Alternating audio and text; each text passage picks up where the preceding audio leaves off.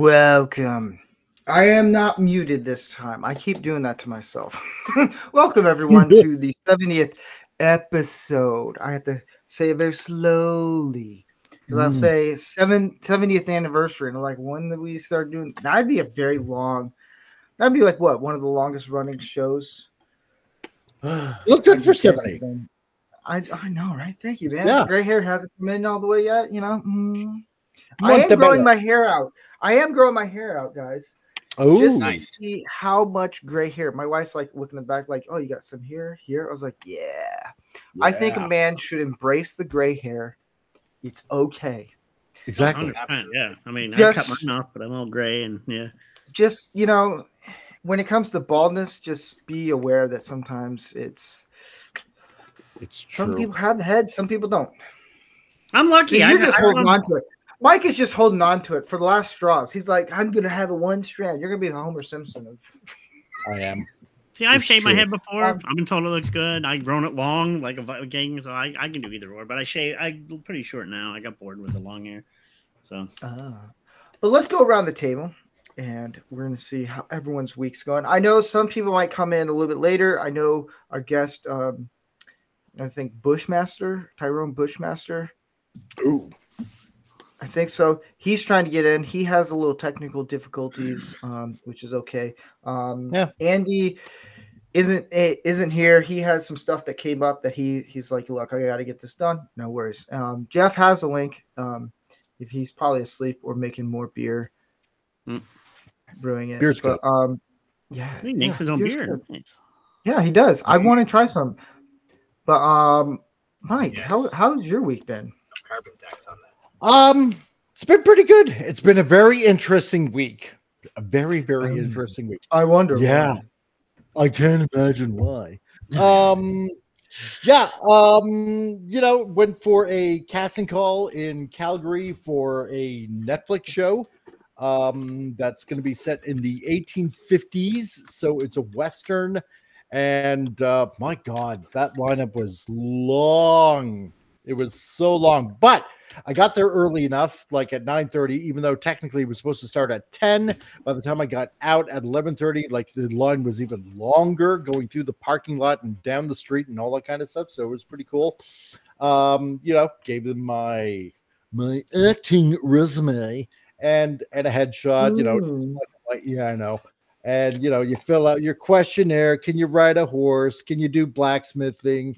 Can you shoe a horse? Can you play an instrument? Blah, blah, blah. So, the only thing I got to do is wait for a phone call or an email or something like that, and be further in the line, so to speak. So I'm not expecting anything to happen, but, because if something does happen, then it's just more surprising that way. And,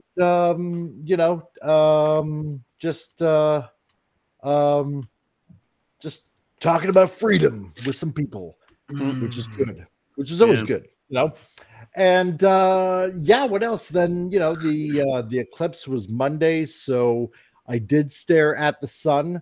I did, and I had dark sunglasses on top of that, so we saw a partial eclipse. Yeah. So, and I'm not ashamed to admit it, and I'm not blind. So there you go. Take that, science. Tom.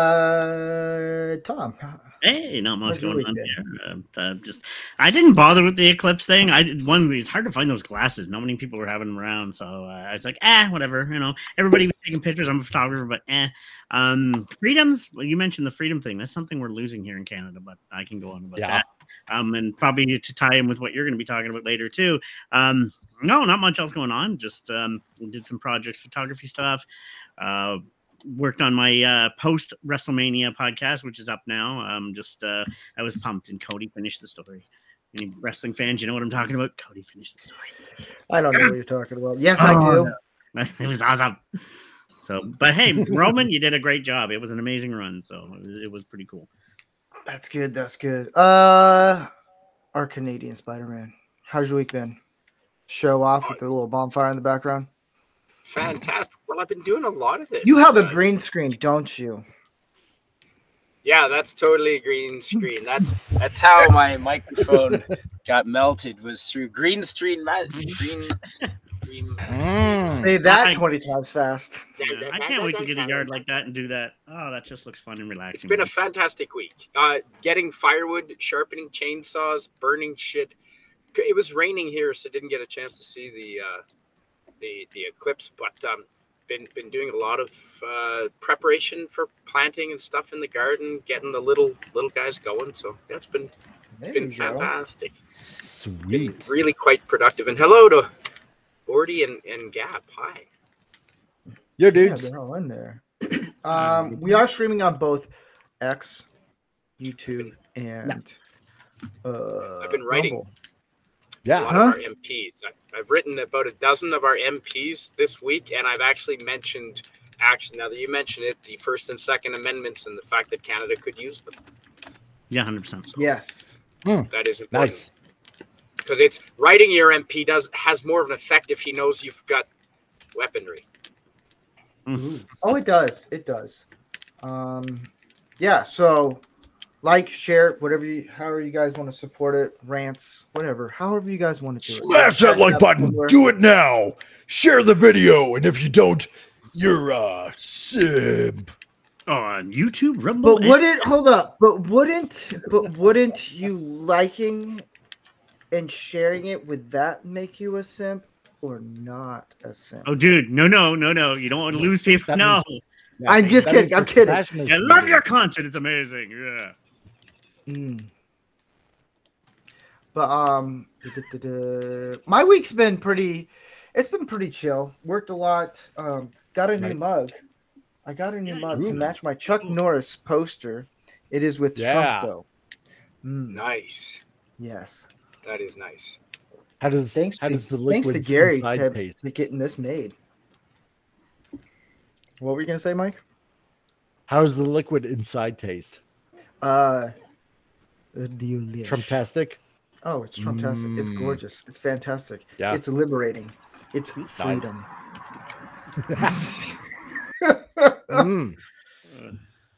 Oh man, this is gonna be a fun one. So tonight, taste that freedom. Tonight we are talking about the Second Amendment and why it's important for men to hold on to that. But before we get to it, because you gotta have to have a little fun. And a little fun, of course, as I'm trying to find all this stuff, because I have a bunch of stuff. You know, we're gonna get into it, guys. We're gonna have fun, guys. Yeah. Twitter.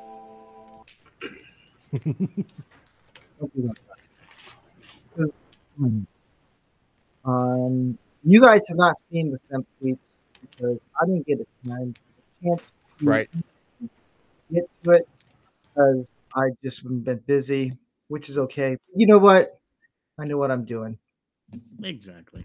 Sure. Possibly. Who knows? Maybe. No. Do I know? No. But yeah, we're gonna go through we're gonna go through some tweets and we're gonna talk about it. We're also gonna get very critique on it, how you should do this, make fun of, it's yin and yang, pros and cons, bada bing, bada boom. Yeah. So the first one up right now is, and I hate that our images are like blocking it. I don't know if anyone can see it, but I can see it. So I'll read the bottom part. This, okay. I don't know. I just found this. This is great. And I just found out the person she's named is Steve. So trust me, this isn't about me. I guess she thinks every alpha male is named Steve. She says Frankie. Just the name alone is funny. Frankie. Yeah. I'm an alpha male. Not her, the quote that she's saying. Of course. No, you're not. You're an ass that thinks talking over people makes you important. Do you even know what an alpha does? They feed and protect their pack. Where's your fanny pack full of cheesy crackers, Steve? Then at the bottom, I know, trust me, this is not for me. She was not telling this to me at all. She also says, if you are out with your buds and don't have ibuprofen, Neosporin, and cheesy crackers with you. You're not an alpha. All right, guys. Where's the problem with this? What? Or is she wrong? There's the question. I don't. Yes, she's. If you're gonna have, yeah, absolutely. Like, what you say if men have to carry around like a tube of Neosporin and crap like that? Come on.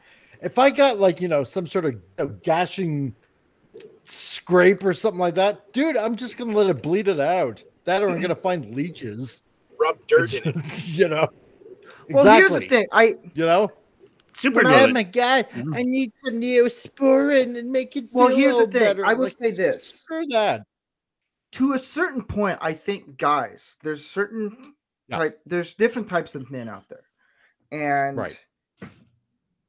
we have different things that we carry for us. Like for me, I have a pocket knife on me, just in case. You never know when you're going to need it. Here in California, in some cities, they freak out. They're like, oh my gosh. I'm like, really? Like, you don't know when, if I get a splinter, like, hell, okay, I'll cut it out and get it out. Yeah. The problem is, here's the thing. I like fanny packs. I know. Oh, make fun of me all you want. I will tell you this right now. Fanny packs are amazing because guys' pants are jeans.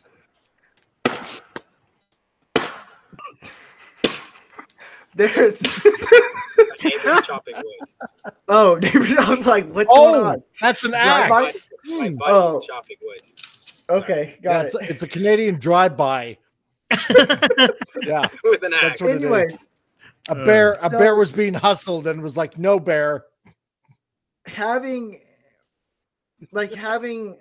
a fanny pack or even cargo pants, cargo jeans, it makes sense. Having extra pockets for men, it does. Yeah, actually, we have big phones, we got keys, we have wallets, pocket knives, whatever we have. We always get the essentials that we need to carry. I'm not going to carry ibuprofen in my fanny pack. I'm going to put my phone in there. I'm going to put my phone in there because it's a big old thing. It's like taking up, and then I'm going to put my wallet in there and stuff. Like if I'm working, I'll have one, which I need to get a fanny pack, but I'll take one with me. Right. And I used to put, when I was working with Gary, when I first started working with him, I put my phone, my wallet, and keys in there and just put it with my jacket. And I'm like, I don't have to worry about poking myself with the keys or anything. It's like, it was fantastic. Yeah. So fanny packs are amazing. They're not, poking if you have one, wear it. With your keys. What? Yeah, I don't I got care my about keys poking themselves with keys. No, because here's the thing. I got mine on that. And I let it take I got a freaking wallet that's about like that thick, right? So, so Canadian about the fanny pack. I loop it around the back loop, one of the back loops in my pocket, and I put it in the back pocket. So it's just right there. It's like I have a carabiner that's hooked up to it, so I put it in my back pocket so I can put my wallet and my phone in my front pocket. Right. A lot of wrestlers in the 80s and 90s, they were always with the fanny. Yeah, if I'm doing construction and I sit down, I can have a key just go ram right up my ass cheek, and it hurts. Like it's just like I keep everything in my front pockets, but you obviously have a fatter wallet than I do. I don't have that much in my wallet. Your Diners Club cards take all the. Secret for me was an army jacket. I went to an army surplus, got an army jacket, and as a photographer, one of those, weren't you? You can actually put a camera in there, which is handy. Your stuff. So we're gonna get to the next one. They get better. See, I like Gap's. I like Gap's response. Manny pack. It's a Manny pack. Mm-hmm. There you go. And if you're on YouTube, you'll see his comment. Ammunition. If you have a fanny pack, carrying ammunition is acceptable. Yeah. You could also get a fanny pack. You can get a fanny pack that does a concealed carry also. Nice. Those are cool. But not up to here's this one. Mike, okay. Can you take this one away? Yeah. Okay. From somebody. I don't see what anyone says. This is a girl I want to spend my life with. And I want, as the mother of my kids, the I don't know what that is. That's I don't know what that means. Yeah. And her response, whoa, chill. You're like a big bro to me. Delete this. And then at the bottom, love of my life. Love of my life. Oh, yes. And at the bottom it says, "I'm effing dying." LMAO. All right, guys. What's the problem with this? Oh yeah, you've been friend zoned. Totally, completely. Yeah. Now, what do we do when we're friend zoned? I mean, if you're a good friend, you can be friends, but that's it. Like, no, okay, fine, no, bye. You can't be friends. I will stand by this that I need to write a book of all the rules. Attracted to them. Yeah, no, I understand. If you want to do things with them, that may be a little weird, but a guy and a girl cannot be friends. I'll disagree with you on that one. I have many female friends. No, because no matter what, one party is going to be attracted to the other. It's just there's no way around it. And girls aren't as loyal as men. You may not be attracted to your friends that are females, but at least most of them probably are attracted to you.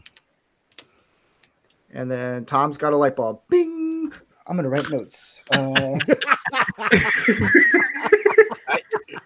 agree, Steve.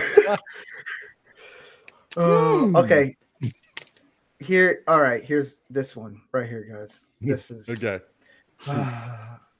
Canadian Spider-Man. I want you to read this one. You guys haven't seen this one, so this is gonna be fun. Okay.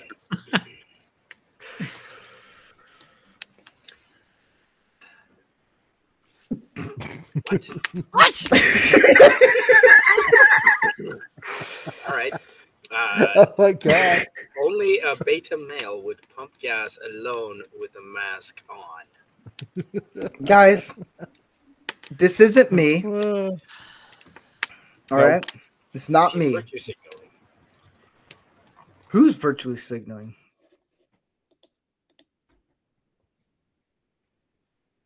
Well, the guy if you're wearing a mask in public these days, and you're by yourself, it's obviously not to stop you from sneezing on anyone else. Would be the only reason. If you were coughing and sneezing and had to go in public, then wearing a mask would be the only reason you'd ever do that. Otherwise, if he's by himself, he's virtue signaling. People can see, look how, I'm a COVIDian. I belong to the COVIDian cult. He's virtue signaling. And he drives in his car. Yeah, probably drives in his car. Absolutely. And only schmucks pump their own gas. You get the Filipino kids to do that. I pump my own gas. I don't let anyone pump my own gas. All right. Let's see. All right, Tom. Yeah. Don't worry, it's not as bad as you think.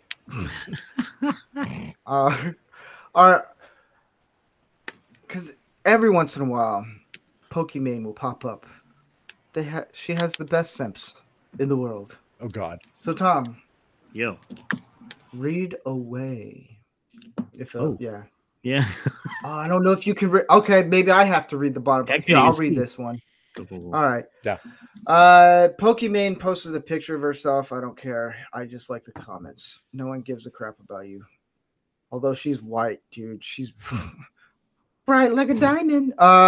This guy said, Sam, he goes, "Oh my God, I'm finally early to one of your posts, and I don't know what to say. Dang it, brain. I think of something funny. Well, this is awkward, huh?" All right, guys. Wow, that's hurting. As as cringy as that is, beyond cringe. Tom, how would you approach it? What's the best way? First of all, don't make a comment. I mean, is she not a bad-looking woman? Whatever. But no, I wouldn't care. Like, whatever. Unless I'm shooting her as a photographer. I don't care. Whatever. There's thousands and millions of women look just as hot, if not hotter than that. So I was like, whatever. So as a guy, no, I have nothing to say. If I'm working with her, it's a different story. But no, just keep quiet.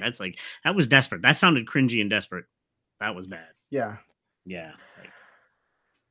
So I'm gonna bust through these real quick because we'll do one more because this one's pretty funny. All right, because our screens show up on the bottom. What? Why are you saying something, buddy? I think your mic is off. Oh, you're muted. Don't tell me how to stream, pal. Yes, I was saying some really good points and I was muted. All right, what is your point? You're awesome. Thank you, Tom.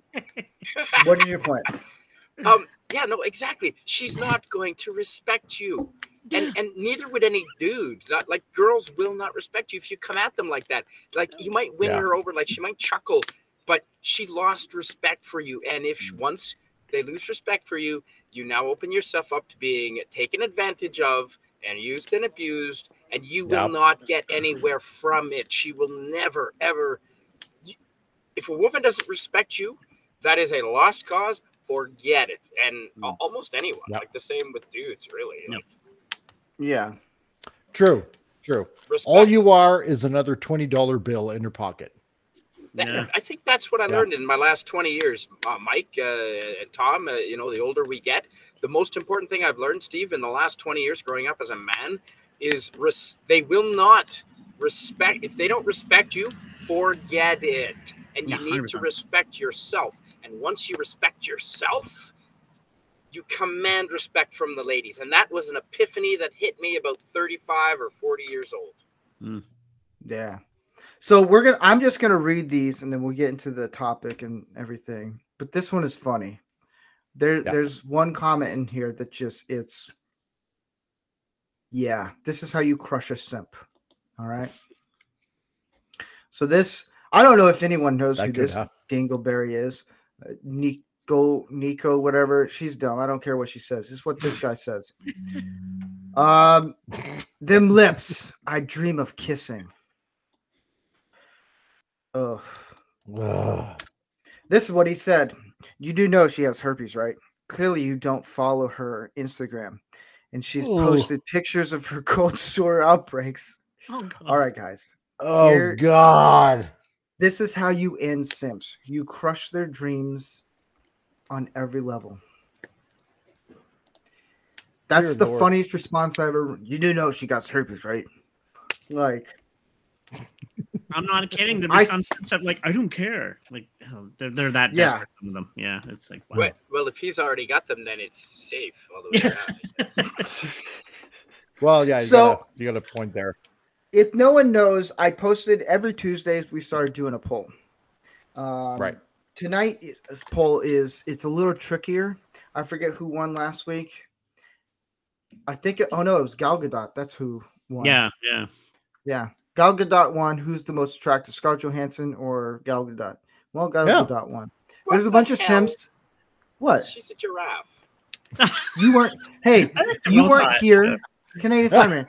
You weren't here when we came up the poll. So here's the thing: if you want to participate in the poll, like today when you came in, as we were talking about, that's how you do it. So tonight's poll, and I do it for 3 days, is who's the most based. I was there. That's right. Maybe you were. I don't know. You had mic problems, so we couldn't hear you. When you do host drops. Oh man, I love you, man. Tonight's poll for the next 3 days is who's the most based, Jordan Peterson or Joe Rogan? So if you go to not Rancor Steve on Twitter, you can find that, vote, share it, let people know. They're fun. And like I said, after the 1 year anniversary for you guys, I have a lot of ammo now, and I can roast you all very easily. So, Tom, you weren't here the first year, but Mike and Canadian Spider-Man would roast me with short bus call sign on me every stinking week. It's true. Yes. So it's my year. It's my year. Hey, if you can't roast your friends, who can you roast? That's what it's about. I know, right? They got me good. They got me some zingers. Andy, on the other hand, is really hard to, that yoga master. That's true. Really hard to. Yeah. Oh, God. So here's a question for tonight. Tonight is about the Second Amendment. It's about firearms. We've done 2 episodes of this before. Right.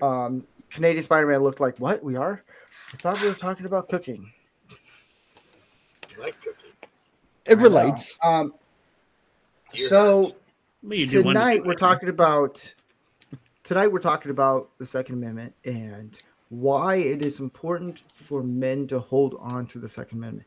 Now, we've come in a little conundrum here because there are 3 Canadians and 1 American on this platform. But we need one here in this country. Yeah, you guys need one. And why the Second Amendment is important. But you guys have such... You what? I lived in Massachusetts for a year because of a girl. Okay, so it's 2 against 2 right now. Cool.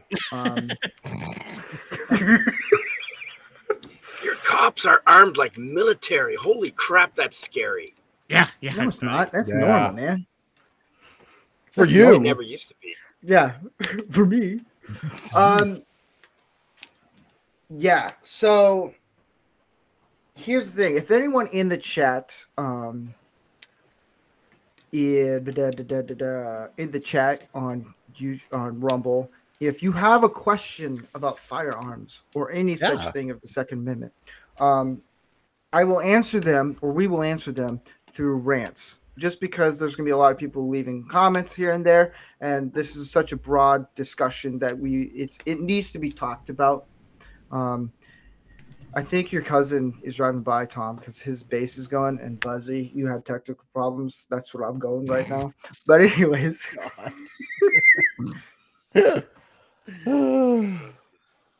Uh-oh. What? Nah. Hold up. Oh? Hold up. Here's a question. Before we get into this, because this is very interesting now. I need to check something on YouTube because this is very interesting. Shit. You're still up on YouTube. But here's a question. What was your first time using a firearm? Oh, good question. Please let it be funny, guys. Please let it be funny. Let's see. Who wants to go first? I don't remember. Canadian Spider-Man. Yeah.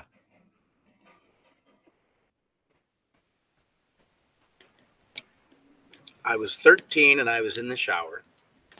And no, that's different stuff. No.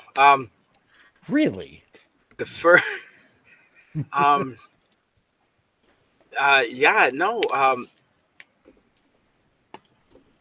the first firearm I probably ever shot would have been hunting, and it would have been a 22.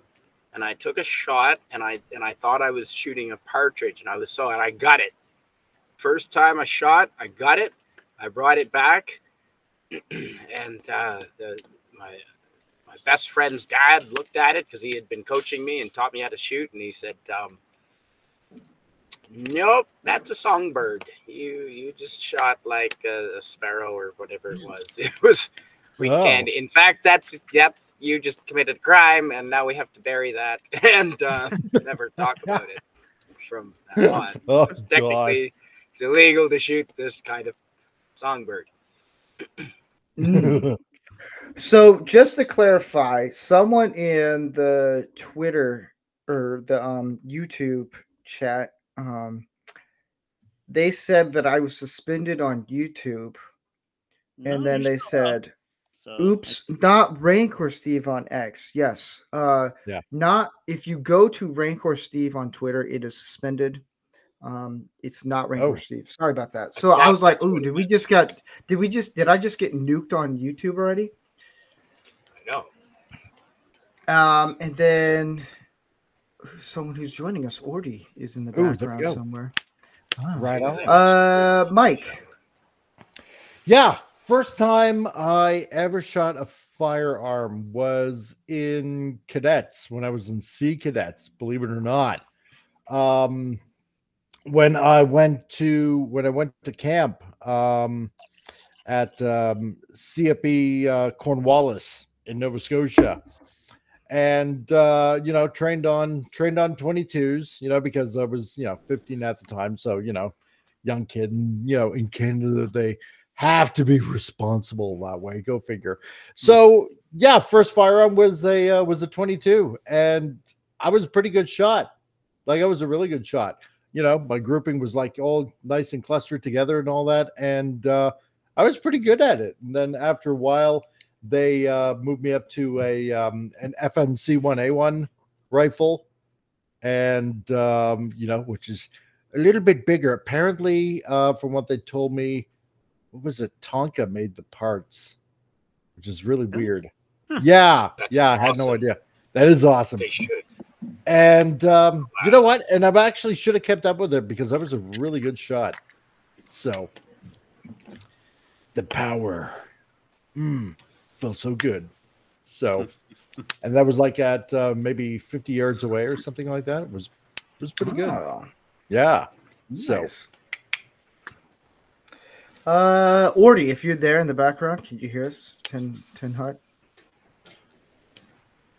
If not, we'll go to Tom. I don't remember the firearm. I know Dad. I don't know the names and stuff. It was hunting rifle. I would have been 14, but I do remember the first time. Like now, would bows consider that? Would you classify that as a firearm per se in the same vein? Maybe no. No. I want to learn to hunt with bow. I do. I want to learn to bow hunt. Same here. I think that'd be awesome. It's fascinating. But yeah, I would have been 14. Dad had a hunting rifle, and he's actually got rid of the bolt because now his grandson, he doesn't. They don't. My brother wants to teach him to shoot, but Dad is a little paranoid about it. But yeah, he still has that rifle. I don't know, but yeah, I would have been about 14. It had a little kick to it, but it was nothing super strong or anything. Just something he would hunting for. 22. Yeah. 22. Oh yeah, maybe 22 when you're young, roughly about that. Yeah. I would have been 14. No. Ordy. Maybe his mic is off. I don't know. Anyways, he's in the background. No, okay. He snuck in. He's stuck in the back door. He had the coops. That's what coupons it was. To get on the coops. That's what. For me, I think I was in Nebraska. Yes, I can hear you now. Okay, so, when was the first time you shot a firearm?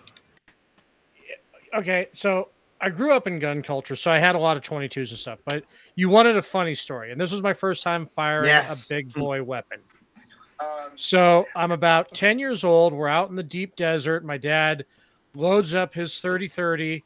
Remington gives me all the hold it tight, but, not too tight. Don't hold your breath when you're about to shoot. Lean into the scope. Pull the trigger. I leaned so far in, the recoil cut my eye with the scope. Ooh. He was expecting me to start bawling, crying, everything. I look up at him and go, "That was fun. Can I do it again?" Fun. Nice. Have you ever scoped yourself? Anybody? You mean other than no, when I just never. No. Nope. Not once. Have you? Ordy? Not that I don't think so. No, I don't think so either. Wow, we all listened to what we were being told. Holy shit. Yeah, I know. Amazing. And we'll also talk about gun safety too tonight. Men do listen when it's about guns. Yep. Yes. It's the most nerve-wracking thing. When you first hold a firearm, it's very nerve-wracking. Hey, Tyrone. Tyron. It's Tyron. Tyron. Yes, he does. He's not black. I don't think he's black. Unless you're out of Portland and you don't listen to school. Tyron, good to see you. I've never seen your face, buddy. I've known you for years now. You might be muted. Yes. Or on your computer. Wow, he's way better looking than I thought. Don't. I thought he was like 300 pounds. As no. As Tyron, not Tyrone. I'm going to say Tyrone because Oh yeah, that'd be funny. It's funny, dude. It is funny. When I think I was 12 or 13. It was a double barrel shotgun, and it was fun. It was a blast. I was scrawny. I was like 90 pounds, not even. And it was where you do the skeet, where you shoot up the little discs and you shoot them. Got both of them first time ever. Nice. Yeah. And then probably, here's a question. What's the highest caliber? Okay, hang on. I got to go back to Canadian Spiders. That's actually what I was just describing, was scoping myself. I had to check and make sure what you meant. So yeah, I absolutely scoped myself, but I was 10 on the 30-30. So well, yeah, that's okay. We'll let it slip. Let it slip. But what? Okay, so Orty, what's the highest caliber you've shot? 30-30-30-06. Oh, that's such a nice one. I love my 30-06. Canadian Centennial lever action. I wanted it at Ducks Unlimited, Winchester 94. I think, or Mike. Yeah, the FNC 1A1. Yeah. All right. Yeah. Military weapon. Yeah. That's like I said, my experience is very limited because it was just my dad. I know I want to someday do the Desert Eagle or Glock because I want a handgun, but that's about it was like you said, the 22 was probably what it was. So Canadian Spider-Man. Yeah, what's the most powerful handgun in the world according to Clint Eastwood? 45? Yeah, I think so. 45 Magnum. Yeah, wow. I think it was the 45 Magnum handgun, and then I own a 308 rifle. No, I don't. No, I don't. See, with Canadian Spider-Man, I would have expected, with all the hunting he does and outdoorsmanship he has, I was expecting something like Elephant Gun or something like that, as the most powerful friggin' gun. Big moose. Yeah, I gotta get a moose. Yeah, exactly, right? Oh, no. The only way we get rid of these Canadian beasts with the 2 gauge is on the duck boats. Yeah.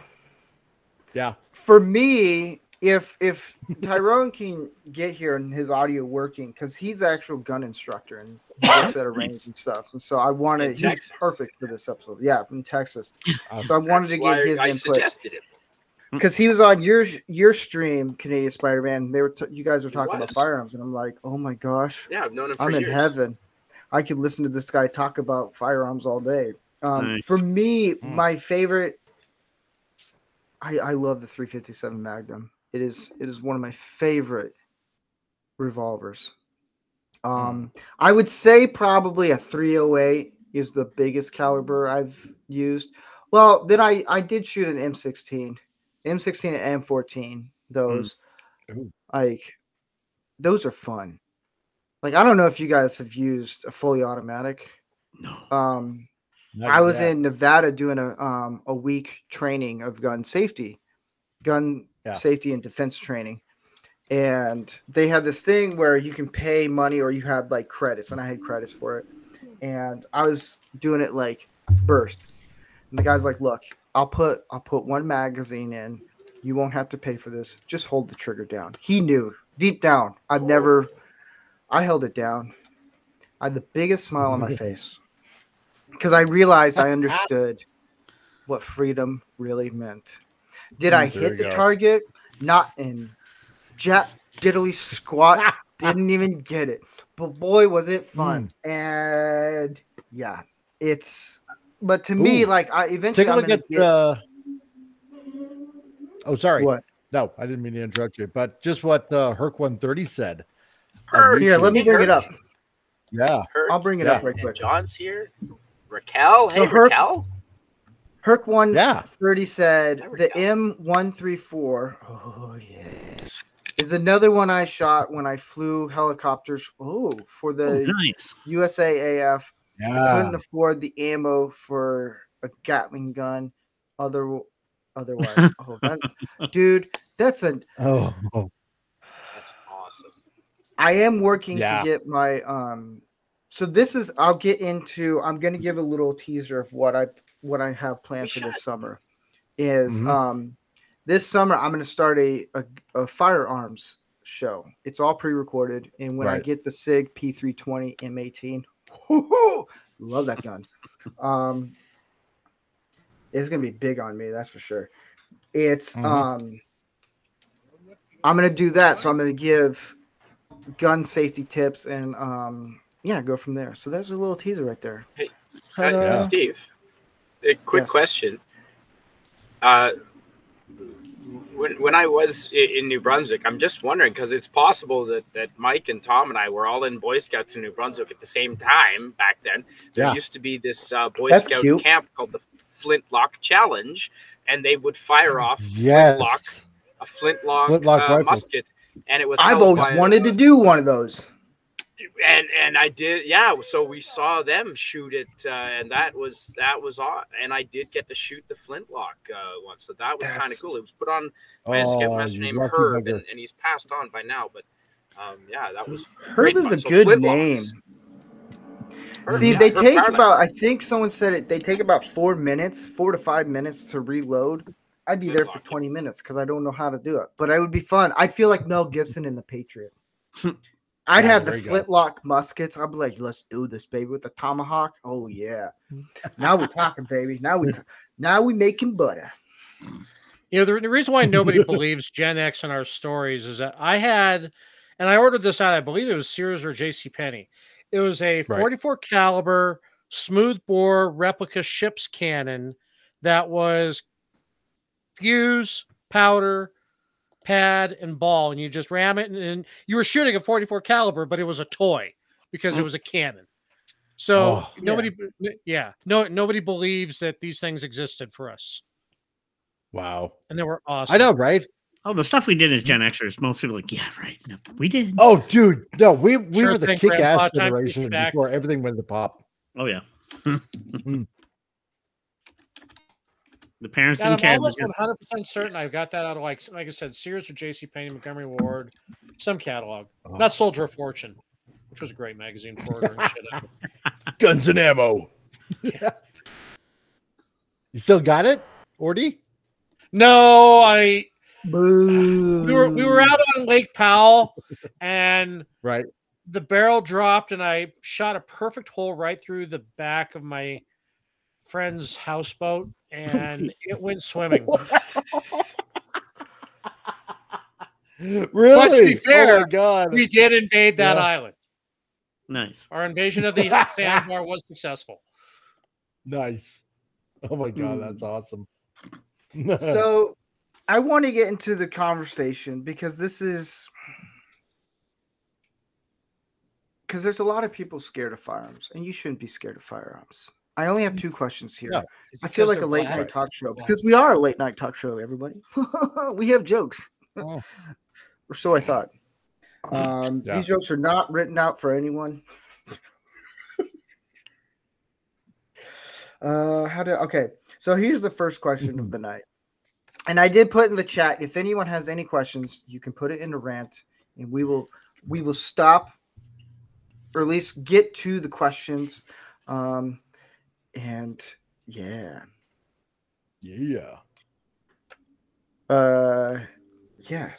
there we go. Just because there's a bunch of people in the conversations, and so I don't want to stop everything and start looking for questions and stuff. Just put them in a rant. Railway Nation Gaming. Railway Nation Gaming asks, "Hey Rancor, can you shoot the rifle in Williamsburg?" I think I know what he's talking about, but as I'm looking this up, here's the first question. Mike, this is for everyone. How can guys learn and understand firearm safety? Okay. Well, I can only speak like the rest of my Canadians here. You know, obviously, first and foremost, realize that firearms are tools. They're basically a tool, right? They're not meant to, if you just lay it on a table, it ain't going to jump out and friggin', shoot you in the ass or anything like that. It's a tool, and it's meant for protecting or going hunting. And that's essentially it, right? Or keeping the king out of your business. That's right. Exactly. And if that happens, throw tea additionally too. That might be a deterrent as well. But no, if you're interested in getting a firearm, take a gun safety course. It's as simple as that, right? And ask questions. Go to a gun shop. Ask questions. Like, I've never owned a firearm before. If you've never owned a firearm, ask the people there because they're quite knowledgeable. what should I start off with? They'll ask you questions. Well, okay, is this for recreational use, or is this to go out hunting or something like that, right? They will ask you questions to find out what you're going to be using it for. It's as simple as that. And from there, generally up here in Canada, for example, you do have to take a firearms course. It's as simple as that, right? You will have to go through a background check, and I'm imagining that's the same thing in the States as well. You will go through a background check, as far as I know. Once you take the course, once you pass it, then the next thing is being able to learn how to fire it. And generally, like, there's a couple of gun ranges in Calgary, for example, where they sell firearms, where they do also have a shooting range on top of that. They will have an instructor alongside with you, and they will teach you what the components of a firearm is, how to handle it properly, how you're going to end up cleaning it, how to end up storing it properly. Once the safety is on or if it's off, right? What kind of ammo that you're going to be using, how to fire it properly. Listen to everything, because the worst thing you can do is just immediately buy yourself a firearm of any sort and just pew, pew, pew, pew, pew. Think that you're some sort of gangster or something like that, holding it like that.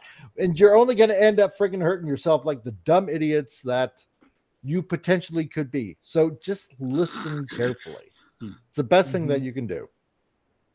Educate yourself.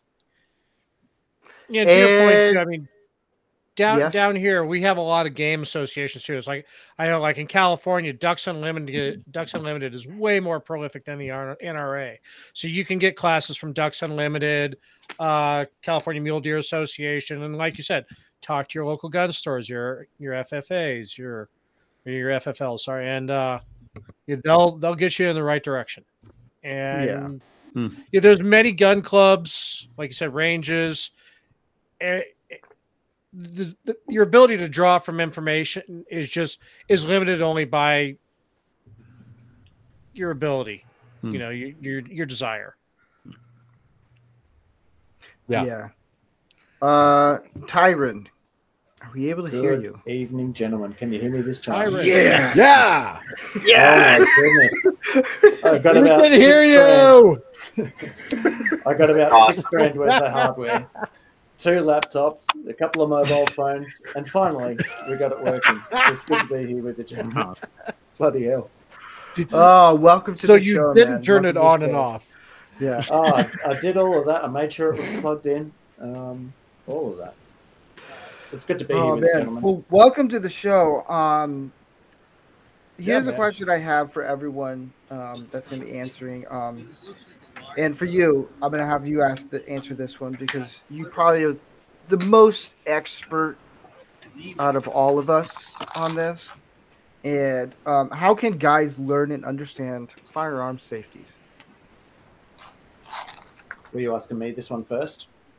Well, Mike went first, and then you popped up, and I was like, we'll come with you. Or do you want to wait? We can have you wait last if you want. Oh, yeah, let me get settled in. Okay, yeah. Canadian Spider-Man. It's his first time on Man-O-Rama. Thrown on the spot. Right under the bus. Get him out there. Cheers. I don't know what you're drinking, Tyron, but cheers, buddy. Cheers, fellas. Canadian Spider-Man. Yes, sir. How can we teach people about firearm safety? You know what? Take them out. We go probably once a week or once every 2 weeks at least out here, just shooting stuff, target shooting and whatnot. We have a gun club that's 10 minutes from my door, a range, I mean. And take people out with you and go shooting things. And if you notice them, even if they might be older than you, even if they are more experienced than you, if you see them doing something that is not gun safe and you want to teach them and educate them, or if they're brand new, let them know. Speak up. This is not one of those things where you just let it slide. You absolutely draw it to their attention. And even if you have to use humor to do it, and they might shrug it off the first 20 times you bring it up, but eventually I've got personal experiences. They will start to take it seriously. If you muzzle fly me again, I will crease your forehead with the butt of my rifle. Yeah. Exactly. I mean, Tyron, I know you were telling me a wicked story. There's a lot of stories about people that do stupid things, and some of them are on paper very qualified. So speak out. So the best way you can teach people is take them out, go shooting with them, and don't be afraid to say something if something catches your eye. Yeah. Ordy. Yeah, I answered that. I was the one talking about Guns Unlimited in California and everything. Oh, yeah. Sorry about that. I know you're so used to me not being around. That, It's been a while, man. I just, yeah. Because everyone, at the point is like when I get to one person, they start answering the question. Other people will chime in. So I get really, I need to go down the line. That's what I got to do. Go down the line. It'll be fine. Serpentine, Babu. Serpentine. Tom. What was said earlier or something. I mean, we first respect it. Tell everybody you got to respect it because it is a tool. And like when you're storing it away, if you're carrying it away, make sure safeties are on and such. It was also said, talk to everybody. If you see somebody not doing something right, let them know, and they might not listen. No matter their age. Again, as you said, Steve, it's like doesn't matter their age or whatever. If they're making something a mistake, this is something that could endanger people and yourself. So you educate somebody, see if you see something wrong again, teach them about the safety, make sure if you're storing it, that's on. And just, take classes, take courses. There's plenty out there. There's plenty of places you can go locally probably to go shooting and teach yourself, and also have somebody else with you. I'd say have somebody that has experience with you, learn under them. And that's the best you really can say. Respect the tool, respect the guns, respect for what they are. Yeah. 100%. Great points. I went a few weeks ago, actually, almost a month maybe.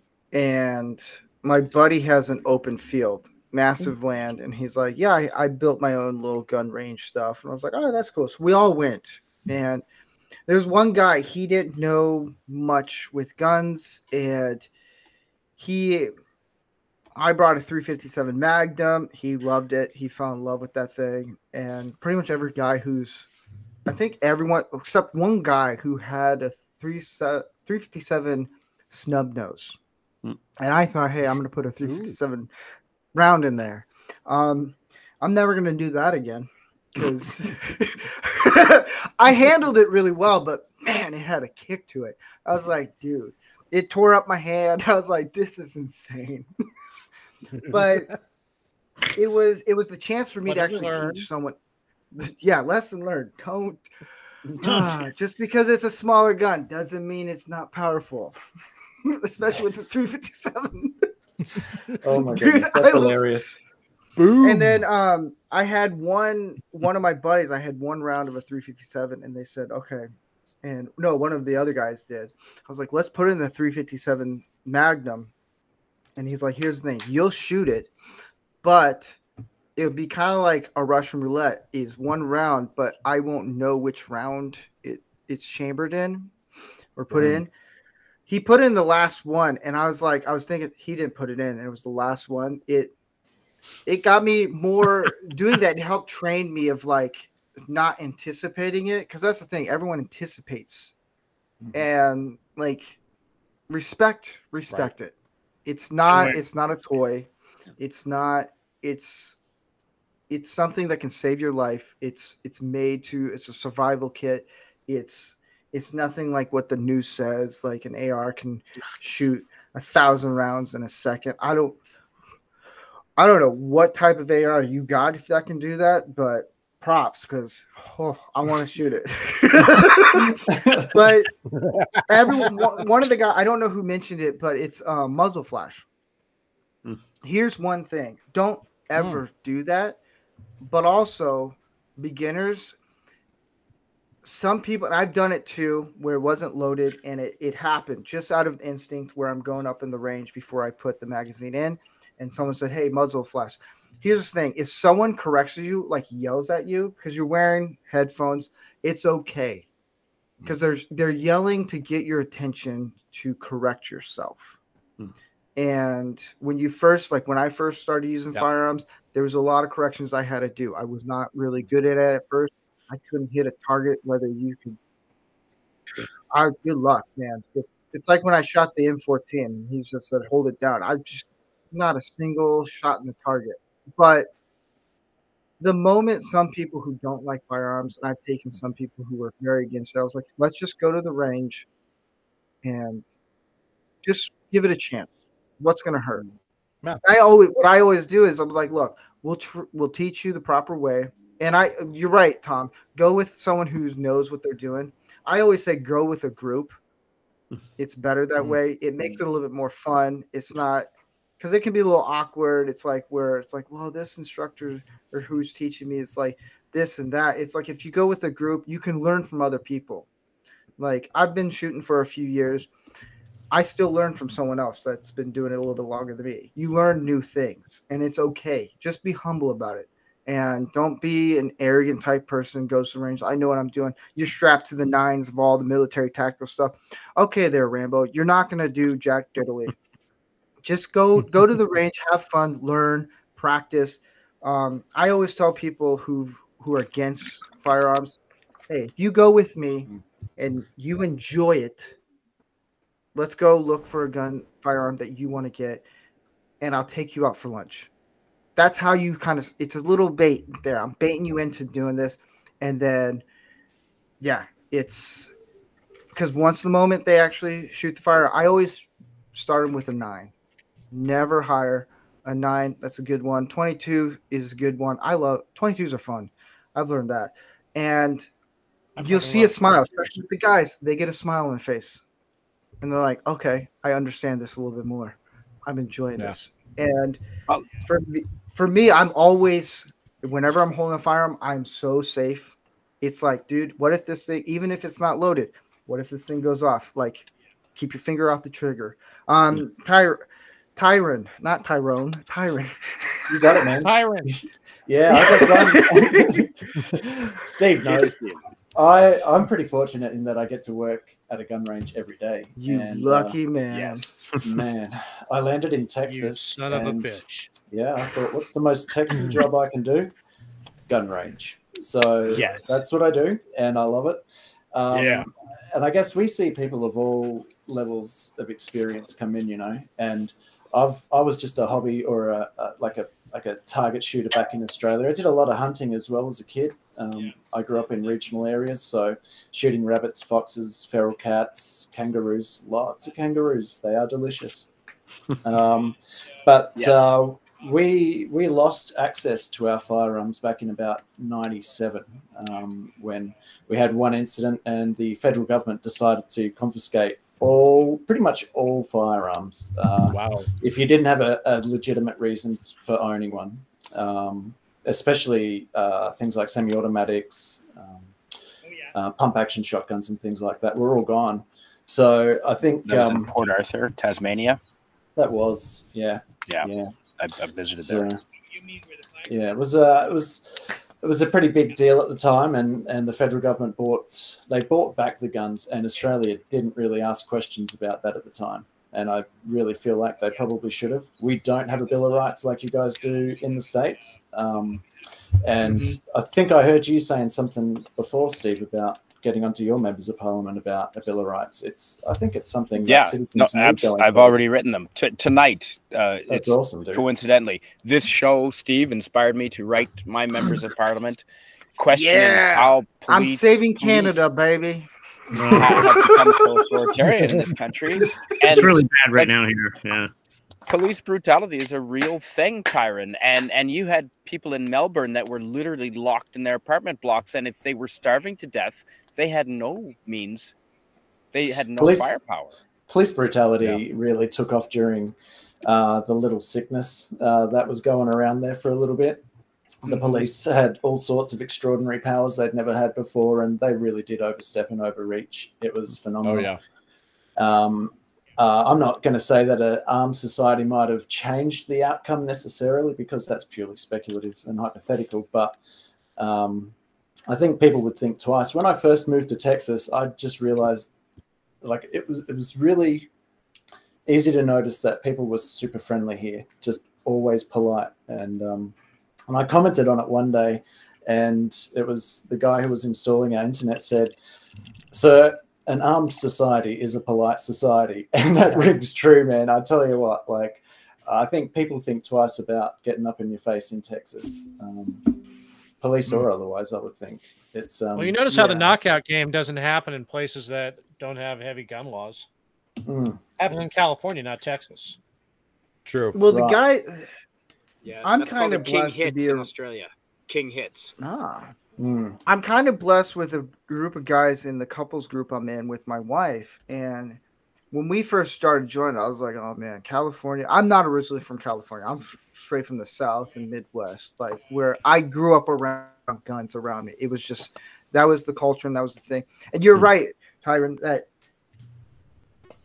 people are polite. Like it's not this scare tactic like you see on social media or the news where you see a guy has like, which I don't know why someone has like 3 firearms, 2 in the back, and then 2 in the sides, and then 2 in the back, and then he has like. Why. Well, yeah, true. Yeah, it is none of your business, but at the same time, I was like, that's a little excessive. But hey, more power to you, man. Like, hey, if you want to do that, do that. But. And then you'll see people in California freak out about it, or big cities mainly freak out about it. And then you go to the South, they're like, he'll probably cook you a 5-course meal. Like, probably the nicest people. It's because they're not all, it's not how the media portrays it to be.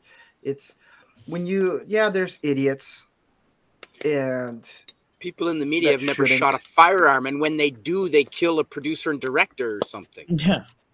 Yeah, imagine that. But it's more of get to know people. That's the thing. I think when you get younger people, like what I do, I try to get guys who are in college or who are the story boys and all that stuff. Like get them out of the comfort zone, because once they actually shoot a firearm, I had one friend. He's like, he saw at the group thing, it was a different time.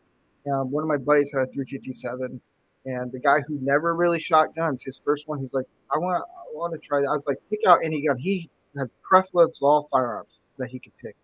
I was like, right. I was like, please pick a 9mm, so it's not going to freak you out. Because if you go to a higher caliber, you're going to get scared. Okay. Question to gun experts: on a scale of 1 to 10, how, for those that don't know, how powerful is a 9mm on a scale of 1 to 10? It can do damage, but it's not that powerful. The obvious answer is about 9mm, but I just can't. It's a gun. Depends where you're aiming for. But here's the thing: it's my friend who's never shot. He was like, I want to pick that, and he picked the 357. Loved it. It's awesome. He's like, I understand it now more. Go big or go home. Not because it's actually fun. Like if you go out and hang out, one of the rules is you never drink before you use firearm. Go to range. Do that after. Yeah. Do that after. That's what we did. We ended up like a month ago. We ended up having scotch and whiskey after, and it was a blast. It's you take turns and all that stuff. I like doing the open range just because you can do a mag dump right at the end. Just if you want to blow $100 in 5 seconds, that's how you do it. And it's a lot of fun because it's an atmosphere where guys can bond together. You get to learn. You get like if you don't know someone and you're like, I would never fit in with that type of person, and you get to talk to them. You start. It's a really good point. Like the where everyone has something in common. It's like the gym. If you go to the gym, you've got fitness in common, right? You can start a conversation straight up. And it's the same sort of deal at the range. It doesn't matter whether you're young or old. It doesn't matter whether you're a bloke or a lady. It really it's for everybody. We have families bring their kids in, and kids can shoot there from as young as 8 years old. And obviously, we will give them a very good safety drill. But typically, if parents are bringing their kids in, they're bringing their kids in to teach them safety in the first instance. And they're very responsible, and they're very conscious of how dangerous a firearm can be in inexperienced hands. So they'll ask for assistance if they need it. Otherwise, it's one of those things, isn't it, where a father or a mum takes the kid out and teaches them how to operate a firearm. It's normal here in Texas, and it's a part of life, whether it's hunting or just sports. I had an Uber driver a few months ago who was a little bit shocked that I worked at a gun range, and she's like, "But you're Australian," and I'm like, "That's why I work there typically," But making up for lost time, woman. Yeah. But she said, "Oh, I would never let my daughter go somewhere like that or shoot firearms." And I said, "Well, how old's your daughter?" And she said 13. And I said, "Well, listen, woman, she's going to be going to parties. She'll be going to friends' houses, and there will be firearms there. It's Texas, and you want your daughter to have experience with handling firearms, whether it's a revolver, an automatic, a rifle, a shotgun, whatever. If you want her to be the responsible one in the room and know how to pick that firearm up, handle it, demonstrate that it's safe and clear, and say, all right, let's leave this alone. Firearms aren't for playing with. You want your son or your daughter to be that kid in the room." And she's like, yes. Good point. So I gave her some free passes. I haven't seen her, but I told her we did have other facilities. She could have gone to one of the other ones closer to where she lived. But it's funny when you were saying just before as well that when you get people who haven't shot before and they do shoot, they will get that smile on their face. They're like, "Oh my goodness, that was fun." Do you know what I mean? It really is a good time. Like everyone has a good time shooting.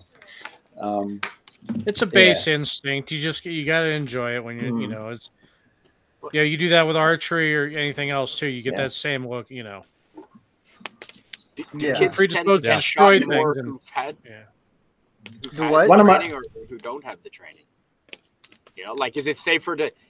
I mean, is the likelihood more that if a kid has never had the training and so they'll never come into contact with a gun and so they'll never have to deal with it, they'll never get shot? Or is it more likely where you live that they will come into contact and it's better they have the training? Yeah. 100%. Yeah. 100%. Yeah.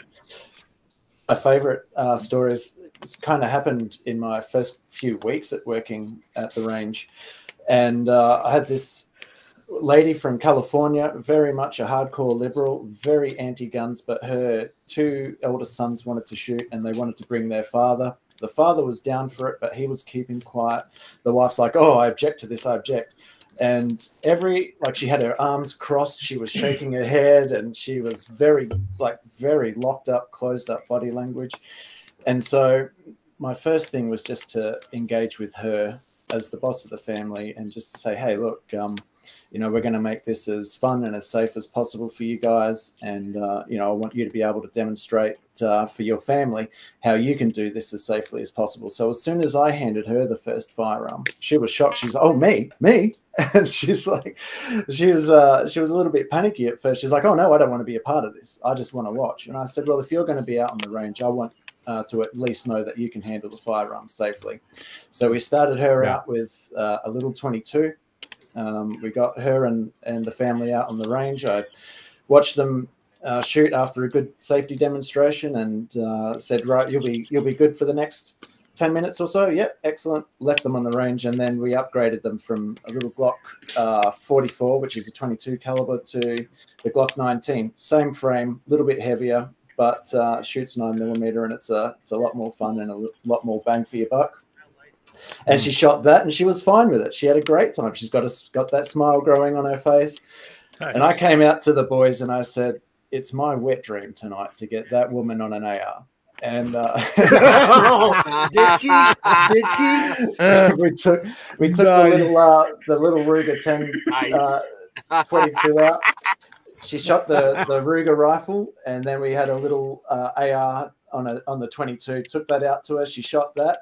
And then I took the full size Daniel Defense with 223 and an EOTech holographic optic on top, and she got her bang for her buck. I'm telling you that much. After that, she came out. She had the biggest smile. She's like, I had no idea it was so much fun. That was the most fun I've had in so long, so long. She said, how much are your memberships? Can we get a membership? Can we get one tonight? She was there for about 2.5 hours. It was closing time. I told her to come back tomorrow. It was awesome. I have chills. That is awesome, man. Oh. And that's the thing. It's amazing on how many liberal-minded people, for lack of a better term, basically, once they fire a firearm of any sort, they're like, oh my gosh, I didn't realize, I had no idea, right? Once they realize that, the safety that's involved and whatnot, it can be just as fun as anything else. And some of them even get hooked on it, Yeah. Well, they're control. Yeah. Yeah. Exactly. I'm kidding, Tom. I'm kidding. So I'm saving up to get my first gun, which is a SIG P320 M18, because California is like, we're gonna put a safety thing in here. It's a really dumb, really stupid safety where you can actually have a round in there supposedly, and you could take the mag out and it won't fire it. That's the dumbest thing I've ever heard. Just dumbest thing. It makes me just cringe knowing that can be possible. I'm never going to setting test up it for out. failure. Yeah. Well, at least they've gotten past that whole micro-stamping law that doesn't exist anywhere. Yeah, I mean, that's why we haven't been able to get Colt and SIG and a lot of other manufacturers in the state, because you're requiring us to do something that doesn't exist. Right. And so my wife's dad, he has firearms, mainly Glocks, and then my brother-in-law, who introduced. I was going to get a Glock, and then I was introduced to what SIG is. Fucking love SIG. SIG, I get it now. I was like, all right, because I always this is what my whole thing is. If you want to learn on editing your phone or whatever, the first thing you learned on, just go with that. That's your comfort zone. And for me, I first learned how to use a handgun was a Glock. And I was like, you know what? I'm going to do a Glock 19. Cool. And then my brother-in-law, he had his SIG 226, I think it was. And oh man, I was like, screw the Glock. I think, because I would tell people, my friends, and I was like, yeah, who own guns. I was like, yeah, I'm going to get a Glock. And they just looked at me like I'm just some bastard. And they're like, really? A Glock? And I was like, and then I was like, I understand it. It's a lot of fun. And it's one of those things where if you get around people who know, like I can go to someone who's been using firearms for 50 years and I can learn something totally different. And I'm like, oh, that actually works. It's a comfort thing. I remember there was when I spent a week in Nevada doing a gun safety course, which that's the thing. If you're not sure about yourself, or you're like, you know what, I don't trust the people that own the firearms to teach me, go to a range and do a gun safety course, like at least 4 days.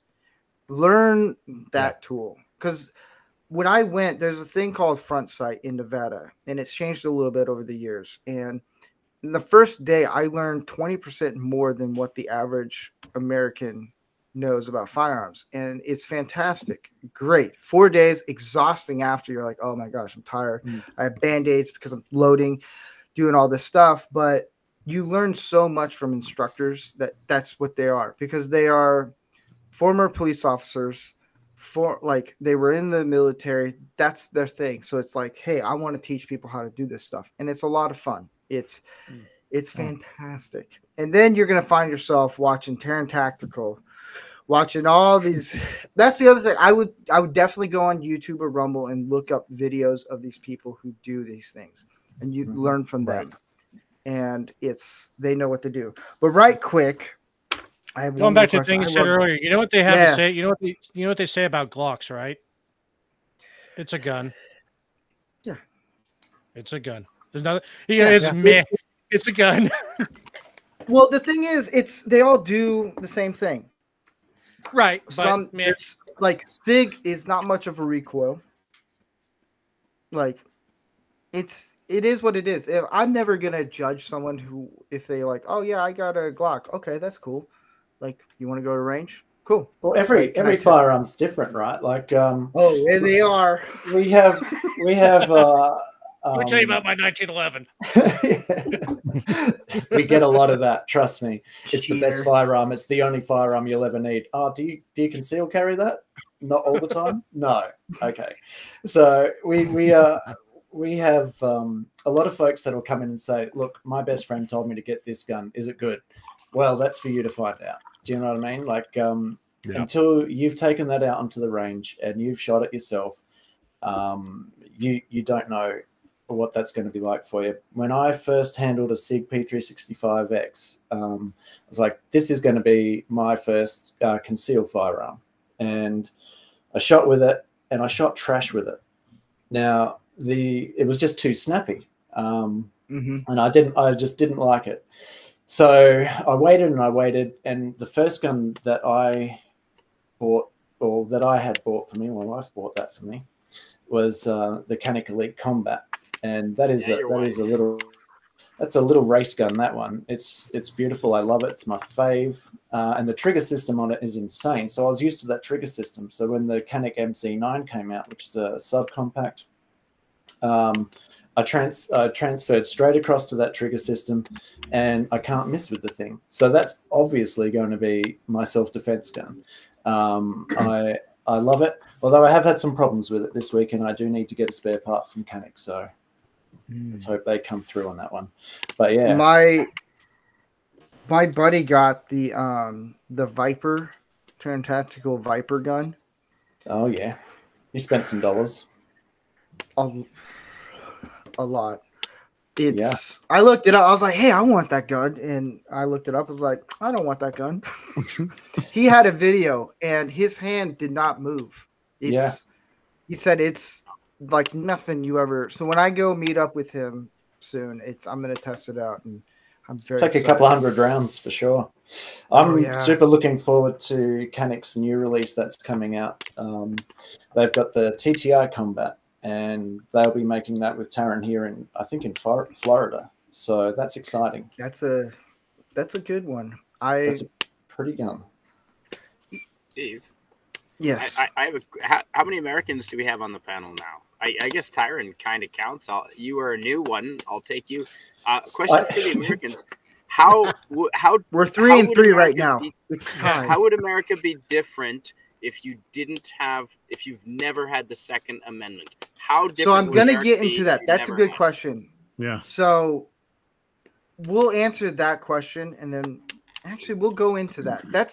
That literally is this question right here. You beat me to it. So say that question one more time. How would America be different, or how different would it be if you didn't have the Second Amendment, if you never had it? I'll start with that one. Yeah, it wouldn't, because that was the Bill of Rights is not in numerical order officially, but bearing arms based off of what we had just endured through the tyranny of Crown. Without that, none of the states would have agreed on anything else. It would have just been a whole collection of colonies doomed to fail. That it was that important. That, I mean, a lot of people, you'll see a lot of it, the commentary on social media is, well, the founders didn't imagine, private ownership of military weapons. I'm sorry, the largest owner of cannon in the world post 1776 were private individuals. That's right. You're goddamn right. Yeah. So there wouldn't have been an America in the first place. So we would have been speaking German. Like we would have been Britain, and then speaking. I know people in Canada, they don't understand this, and I'm not bagging on Canadians. I know they want the Second Amendment as much as everybody else. 8 to 12. Yeah. The moment you take away that, I think that's what a lot of people don't understand in the community of anti-firearms is they don't understand how important it is, because look at Germany. The moment, or Russia, the moment you take away someone's rights to own a firearm for protection is the moment you're allowing the government to tell you, hey, I'm going to tell you whatever you need to do. And you have no ifs, ands, or buts. It's the reason why Japan said, hey, we're never going to invade America, because they have a gun behind every blade of grass. It's ridiculous how much firearms they have. But here's the thing. Here's the beauty behind the Second Amendment is it protects us from dealing with the tyrannical government. Yep. That's what it is. And technically, we can own every single weapon that the military owns. So, and so why shouldn't you be able to? What? Why shouldn't? Why? What are they assuming that you're a criminal? Are they starting with the assumption that you're a criminal and you're going to use it for nefarious purposes? No. If your government can have that weapon, you as an upstanding citizen should have that weapon. Absolutely. And my understanding is originally it was by law that you were supposed to carry your weapon as a citizen of the United States into courtrooms, into post offices, into federal buildings to make sure that law was carried out. Yeah. Here's the other thing that it was also to protect the First Amendment as well. Yeah. And all the other ones. And thing. I'll let someone else speak up. Act of 1791. Yeah, it's. I just lost my train of thought. Hold on. I'll let someone else jump in.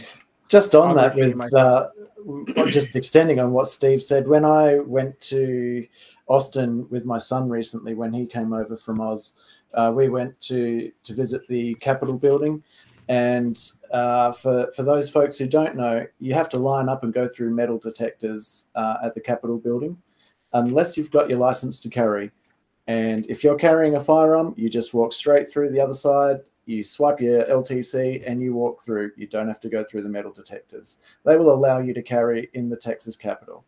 And that, I reckon, is just extending to what Steve said. And that's, I just think that's a freedom that it is testament to a lot in this country. It's something to be like, that is a huge privilege for citizens to have, or those folks like me who are hoping to become a citizen.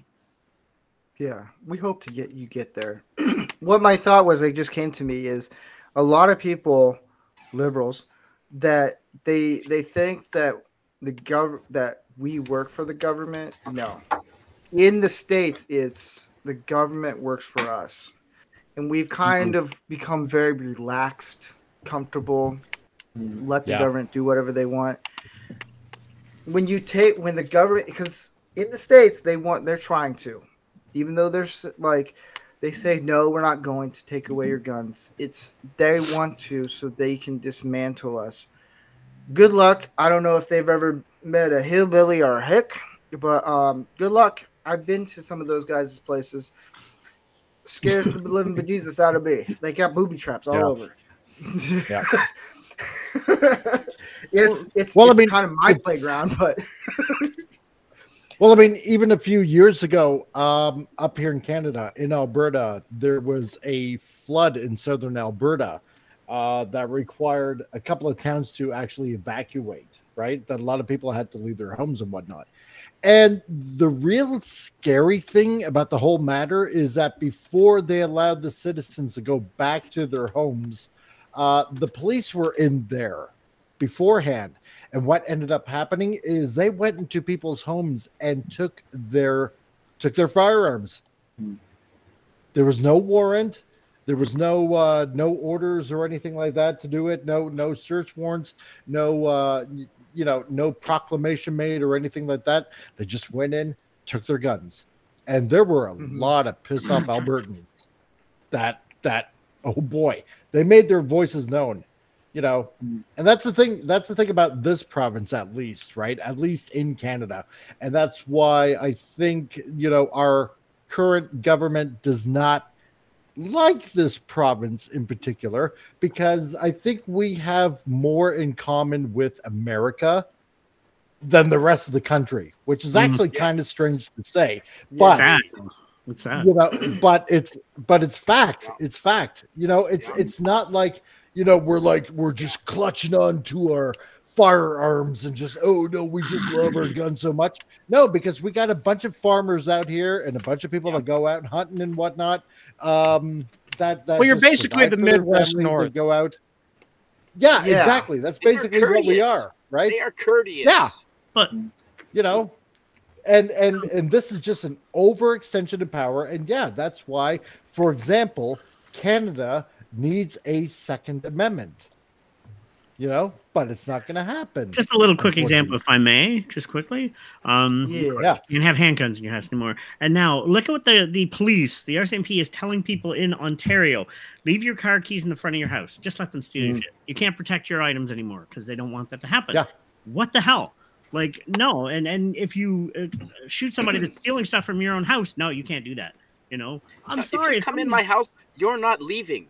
Yes, exactly. If you're there for the thing is, in Canada, though, the law clearly states, right, that equal measurements may be taken if somebody is breaking into your home, into your property, to defend yourself. So what that essentially means that in Canada, say if somebody is coming in, breaking into your house and they got a baseball bat, then you can meet them with the same excessive force that they're using. Now, if they come into your home with a firearm, then yes, you can defend yourself without criminal repercussions if you meet them with the same force. So but that's the way they're promoting it. In Canada. That's when you throw your burner weapon down on their side after you.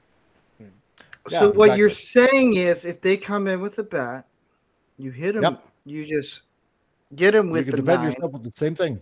That's right. And then you just beat them with the bat, and then hide the hole. But the fact that they're promoting people to leave your car keys out because people were getting the car stolen, they don't want people defending their items, and it's like that's something they promoted. It was they openly said that. I'm like, what is your problem? Yep. Like you're not allowed.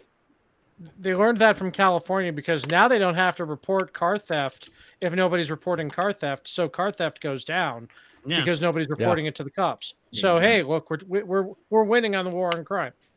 Yeah. Oh yeah. Well, there was a county in Florida, and we'll get to tip of the hat pretty soon. But there was a county in Florida, and I told Gary Ambrosio this. I think yesterday. Yeah, we were making chili for a meeting yesterday, and there was a sheriff from one of the counties, Sarasota County, I think, or somewhere in Florida, and he's like, "We want you to shoot him. It takes away most of our work here." I'm like, can we have all sheriffs that like promotes that, like defend your house, defend your property here in California? Good luck, but and your family and your own well-being. Yeah. It's like my wife. We were watching a movie, and I live in kind of a sketch area, and they have fireworks every once in a while that goes off, and then I can hear, oh, that's a 9, that's a 50. I don't know why you're using a 50, but okay. And my wife was like, well, how do you know? It's like, trust me, I know this. And Gophers. Yeah, Gophers. Yeah. Bill Murray. Alex Jones. Well, no, because you can actually penetrate the But my wife she asked me a good question. She's like, what would you do? This is before I took the test to get my card so I could get a gun, which is stupid. I don't think any American needs to take a test. I think that, the only thing I think in the States or in general is a background check. That's it. Yeah. Like, and maybe a test to see if you're psychologically there. Because it's like, if you're a little unhinged and you have a lot of issues, I get like PTSD. Okay, I can kind of, I will meet you halfway on some of the stuff, but you don't need to restrict everything. And like when Trump banned the bump stock, that was the only thing I was like, you know what, that's kind of smart, because I've used the bump stock. It is the dumbest thing. It's not accurate to me. It's not. I'm like, and a lot of gun lovers were like, what do you mean? I was like, trust me on this one. It's one of the most pointless little gimmicks to put on it. That to me it is, because it's like it also depends what pistol you're putting it on as well, because you can get an AR pistol, you can get, or like, so it's shorter than a short barreled rifle, and that thing it comes down to about the size of an MP5 with a foldable buttstock. Those things are quite handy. Just saying. They had me at MP5. They can be, but it's like the average person, like me, I'm not going to use it because I'm not well trained in it. You have to be well trained and stuff. But I've seen people who use it and they're just miserable shots. They're just like, they just did it because it looks cool and all that stuff. That's the other thing. It's like, don't get a firearm to look cool. You're getting it to protect yourself. Yes. I always say this: if you're gonna get a home defense gun, get that.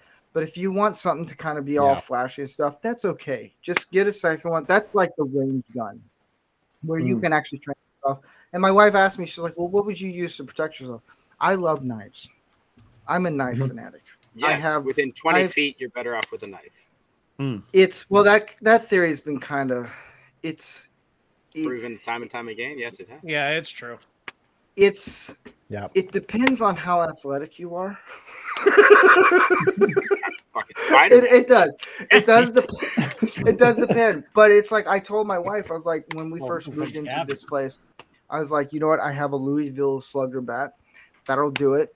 And then I ended up finding knives are my favorite thing. And then my wife goes, "Are you going to get another tattoo?" And I was like, "No, I think I'm just going to get firearms. I think that's my new hobby." So instead of tattoos, I mean, I got like 20 tattoos. I'm just going to get firearms. For the licensing for you to get firearms in America, how easy is it for your ex-wife to fuck with you so you can't own firearms? Depends on the state. If you're going through, you gotta remember, we're 50 small countries, so. Because I've heard of some guys having to kowtow to their wives because they were scared of losing their guns in the divorce. It kind of depends. It varies depending. Let's say if the husband or the ex-husband has a temper,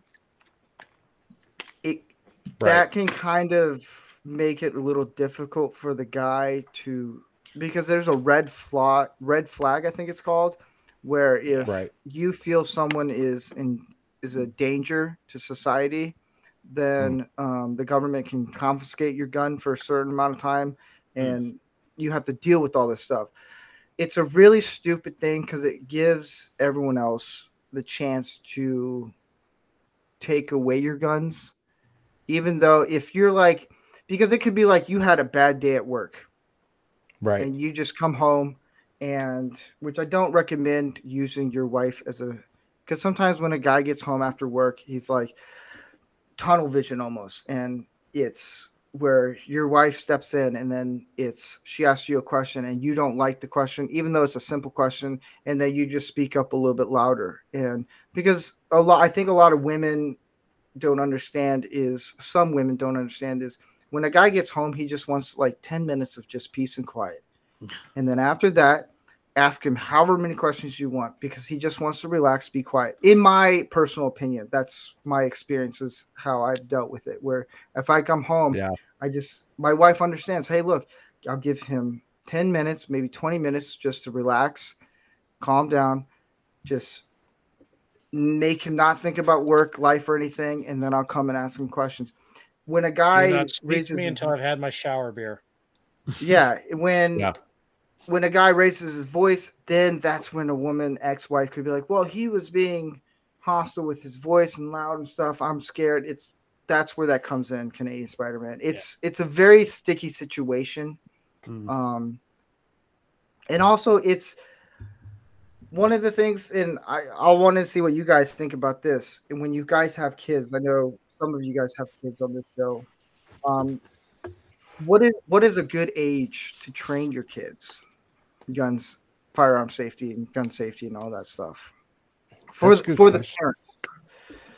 Yeah.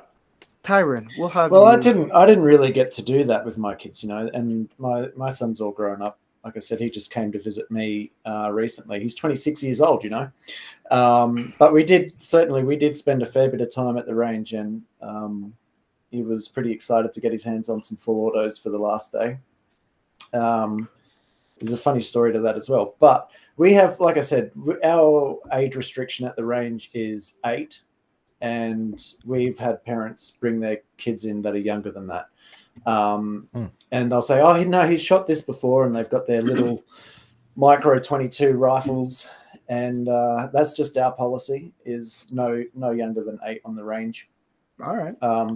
But you know, you have some 13-year-olds come in and they're nervous. I had a customer bring his mother and father bring their son in, and he was 13, I think, and we had private suites available, but everyone was shooting shotguns and ARs out there that day. It was noisy, like it was so noisy.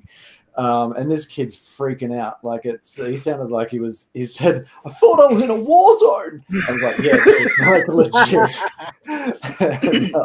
Yeah. And so we took him over to the pistol lanes because he did want to shoot rifles that day, but we took him over to the pistol ranges. It was so much quieter, and he had an absolute blast. Now, his dad said to me, oh, thank you so much, man. I thought we were going to lose him to be an anti-gun on the first day. And I was like, oh, no, we can't have that.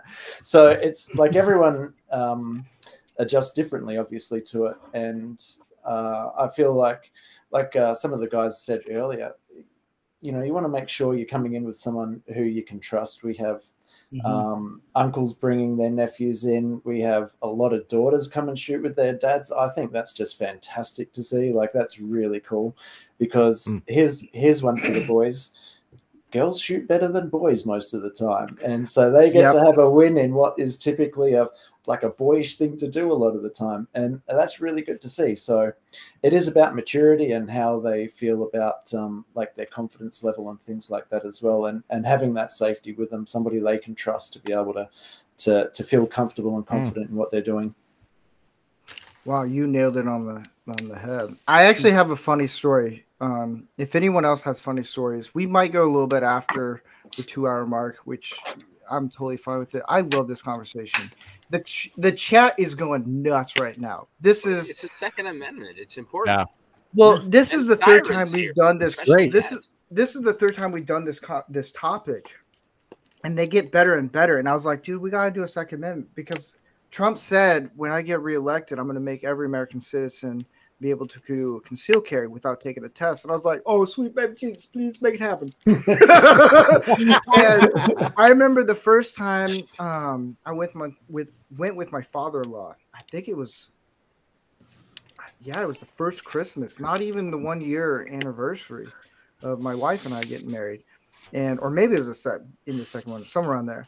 And we go to this range, and it's all like gravel, cement walls. So everything echoes a lot more. There's a dude in the next range with a Smith & Wesson 500. Ooh. And if you guys don't know what that one is, damn, it's a cannon. I want to shoot it. 50 caliber? No, it's a mother load. This thing went off, and everyone hit the deck. There was a guy who was a Navy SEAL who's training us. He heard it. He's heard every type of weapon go off. He hit the deck so fast. I was like, what's going on, guys? And so the guy, he let his wife shoot it. And what Tyron was saying, women tend to be, and I think it has to do with patience and listening. With guys, it's a little bit, I totally agree with that. Women are a little bit better at shooting a firearm, because I think it has to do with being patient and listening. And they can calculate a little bit more. Well, here's the other thing. It's in the military, snipers, women tend to be, Russia has figured this out. There's a female sniper back in, I think, World War I or World War II. One of the best snipers was a female, and she was too. And they made a movie about it, and like, she was really good. And I met a couple women who were snipers in the military, and let me tell you, they're good, like really good. Yeah. Do And you know who holds the record now? What? Do you know who holds the record now? Isn't it still Simo Heha? Yeah, it's a Canadian, isn't it? No. Yeah. No, I thought it was. I thought it was Simo Heha from Finland. Still. No, it's him still, but it's like one of the things that you commies dead. Like one of the things that you one of the things that you can take out of it is also don't be so uptight. Don't come to a range relaxed, chill. Because if you're uptight, like don't expect it, because if you're expecting it and you're gonna get frustrated. You are. I've been frustrated on multiple ranges, like, oh, I'm not getting this, I'm not doing this. Like, what am I doing wrong? Like my brother-in-law taught me, he was a sniper, and he taught me actually how to do a scope. I hate scopes because I look through it in the wrong eye just because it's how I have to place it. And it's frustrating. And you want to throw the gun down. Don't throw the gun down. Just don't. Don't do it. I've seen it done. Just don't. It's the thing is when you start being frustrated, take a few breaths. Just listen to people who, like my brother-in-law, he uses rifles a lot.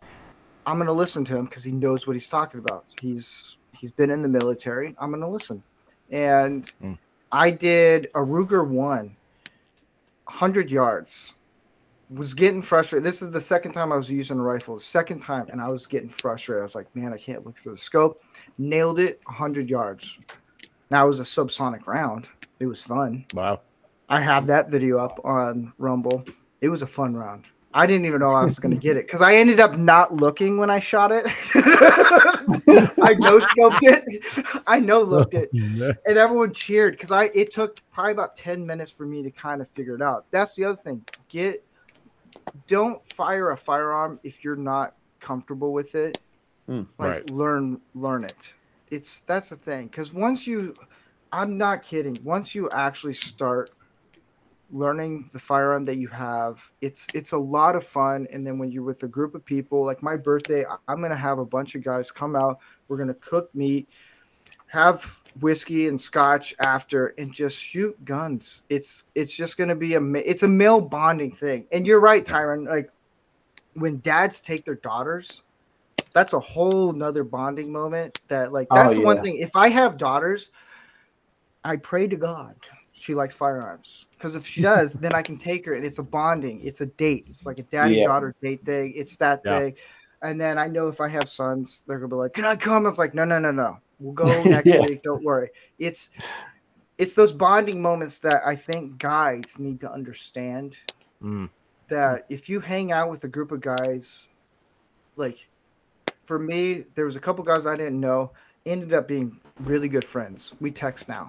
And we talk, and it just happens. Hey, we're into guns, like we're into this stuff, and it opens up a whole new door. It's like you're gonna meet a guy who's a soy boy who ends up being one of your best friends, and you're like, hey, let's go to a range and just talk, and then you're gonna have conversations after. That's cool. After the range, when you sit down with a scotch, you're gonna have conversations that it's a bonding moment. That's what it is. To me, it's a time to bond with other guys. And then absolutely. Well said. Like it really is. You see a lot of that coming, especially like younger groups of boys, like from college guys and stuff like that.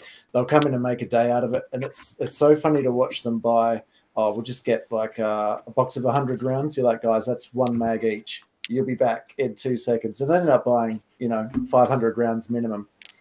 But they go in there and, they're all quiet at first. They all come out and they've had the night of their life. And it is one of those real bonding things. We get couples that come in and shoot all the time. And they just have a blast. It's their date night. We see that every day of the week. We've got quite a few regulars that come in. And it's funny as well. You can tell a little bit of personality by what guns these people buy or come in and shoot on the day. And I've made some great friends just through the customers that I know. They're just wonderful people, good valued people, there to have some fun and all relax. It's one of the best jobs I've had in forever, to be honest. You're a lucky man. Yeah, it's great. I know I'm gonna take my wife to the range when I get the SIG gun, and I'm gonna pull the 357 Magnum. I was like, "You want to try this one?" And my stepdad, he's like, I want to shoot the 357. So when I meet them the next time, I think next month I'm gonna be able to actually afford it, because it costs money. Save up to it. That's the other thing. Budget it out.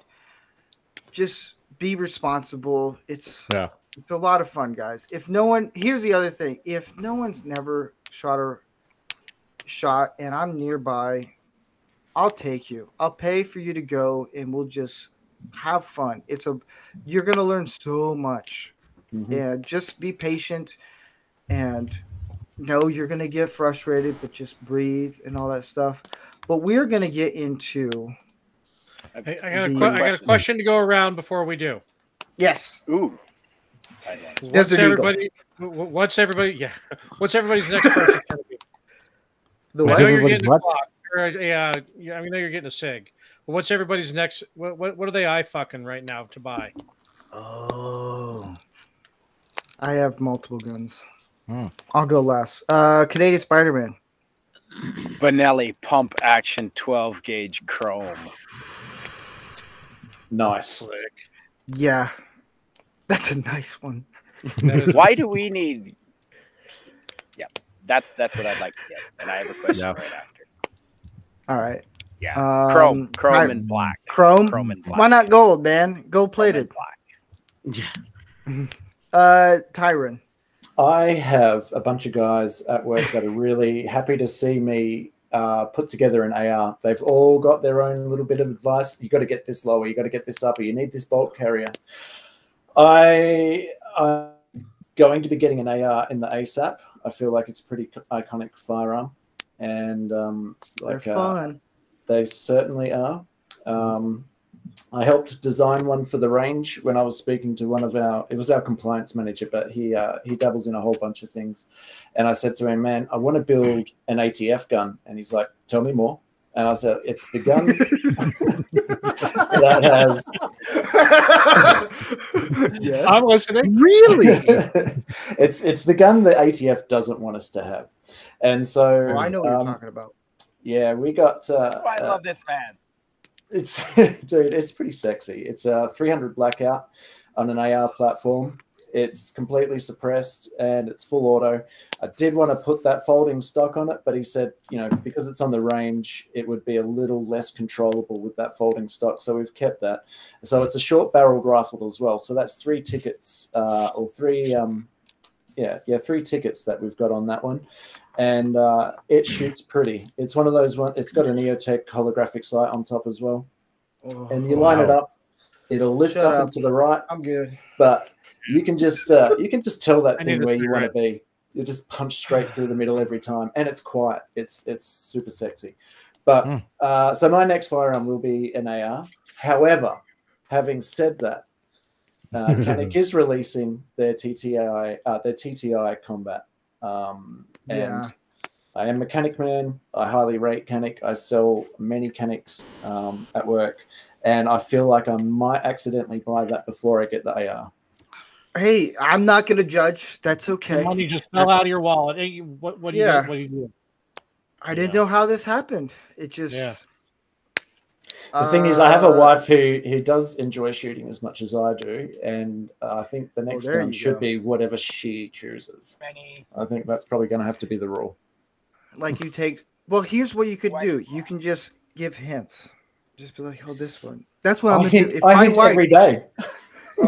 If my wife's like, hey, I want to get this gun, I'm like, here, get this one. And then all of a sudden, I have a Viper. I don't know how it happened. I have a Viper. Don't know how it happened. Yeah. God, that gun. I want that one, but I'm not spending $6,000. No. Anyone else? Yeah. I got a guilty pleasure. First of all, I want to say a couple of years ago, because funny, we were talking about, daddies and daughters, going out to the range and stuff like that. In Calgary, right beside where my wife loves to go, which is like Fabricland, right? Mm-hmm. Right beside there is the Calgary shooting range, right? And one day my wife asked my daughter, because I hate going into Fabricland. I hate it with a passion. Oh my God. Anyway, she asked my daughter if she wanted to go in with her to Fabricland, right? It's like, nah, I don't really feel like it, right? So wife went in, and then I asked her, hey, you want to go into the gun place? She's like, yeah. Yes. And we spent a half an hour in there looking at every conceivable rifle, handgun, everything, right? Oh my God. And she loved it. It was like a treat for her, right? God, she's even like, oh yeah, she's even pointing like, oh my God, they even got pink guns. Are you kidding me? Like, yeah, they got pink guns too. So, hey, I've shot a pink gun. It's awesome. Yeah, there you go. And I'd love her to just, take the test and stuff like that, and get her gun license, and just shoot some off. And that being said, and she's like 14 now, so I'd like to get a tank at some point. I know. Well, you're close. So if my guilty pleasure, okay, is an M134 minigun. Oh yeah. Yeah. How you doing, Daddy? Yeah, exactly. That's a daddy gun. I know. That's you just clean that when your daughter goes to prom. Let me meet your date first. I've always been impressed with a Gatling gun for some odd reason. If I had to mow down a jungle, that would be it. Ever since Predator, it's like I was just about to say Predator. Yeah. Ever since I see it, it's like, oh yeah, I want that. That's what I want. Tom, we'll say this. What's your guilty pleasure? Yeah. Well, I like the Gatling gun idea. That would be a dream. As soon as you said it, I also thought of just mow down everything in front of you. Now, like nobody ever put a plasma rifle in the 40-watt range. Yeah, a BFG. Now, like I said, my knowledge is a lot less than you guys here, but I mean, I always wanted to learn to snipe. It's a fascinating. A buddy of mine, he's really good at it, and no, I don't know any of the certain models per se that I wanted, but one thing about this country is we can't have handguns now, and the boys thing, and it's ridiculous. And to me, I know everybody talks about it. I've ever heard. I know. The Desert Eagle, I know it's overdone and that, but it's a beautiful gun. It just visually, it's a beautiful gun. And I've gotten to touch one, and it's just like, it spoke to me. And I was like, I want to shoot the damn thing. I want to, like, oh my God, it's beautiful. But it's just, you can't now in this country. Yay! Yeah. I might shoot one down the road. That or one of Walther P38. Yeah. Those are bad. Yeah. I have before you go, since you're going last, let me go since it was my question. Okay. Sorry. I've now saying, I got two, and this one I'm kind of like bazooka. No, well, you know where I could get one. So this is a coin flip, and really it's just going to be whichever one the money falls towards first. For the home defense, I really want a Kel-Tec KSG 12 gauge, downward ejection, bullpup.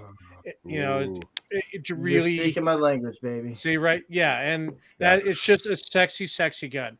The other one, and I've made no bones of my love for Ruger 1022s on the show. They've got one. Ruger's got their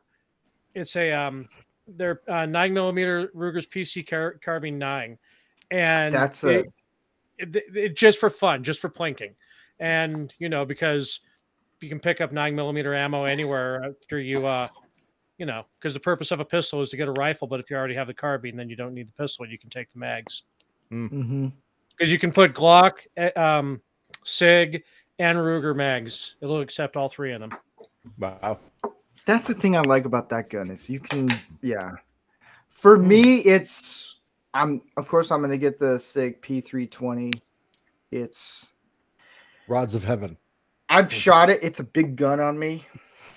It's not a small gun by any stretch of the imagination, but it's a nice one. I have a buddy that owns one. He let me shoot it. It's really nice. Recoil's not too bad at all. I would love a Dirty Harry gun. Yeah, just something about a revolver. It's just also I wouldn't mind owning the of course the Viper gun. Who wouldn't turn that one down? I would take that one, but the judge, or my brother-in-law has a shotgun magazine fed, and it's really nice.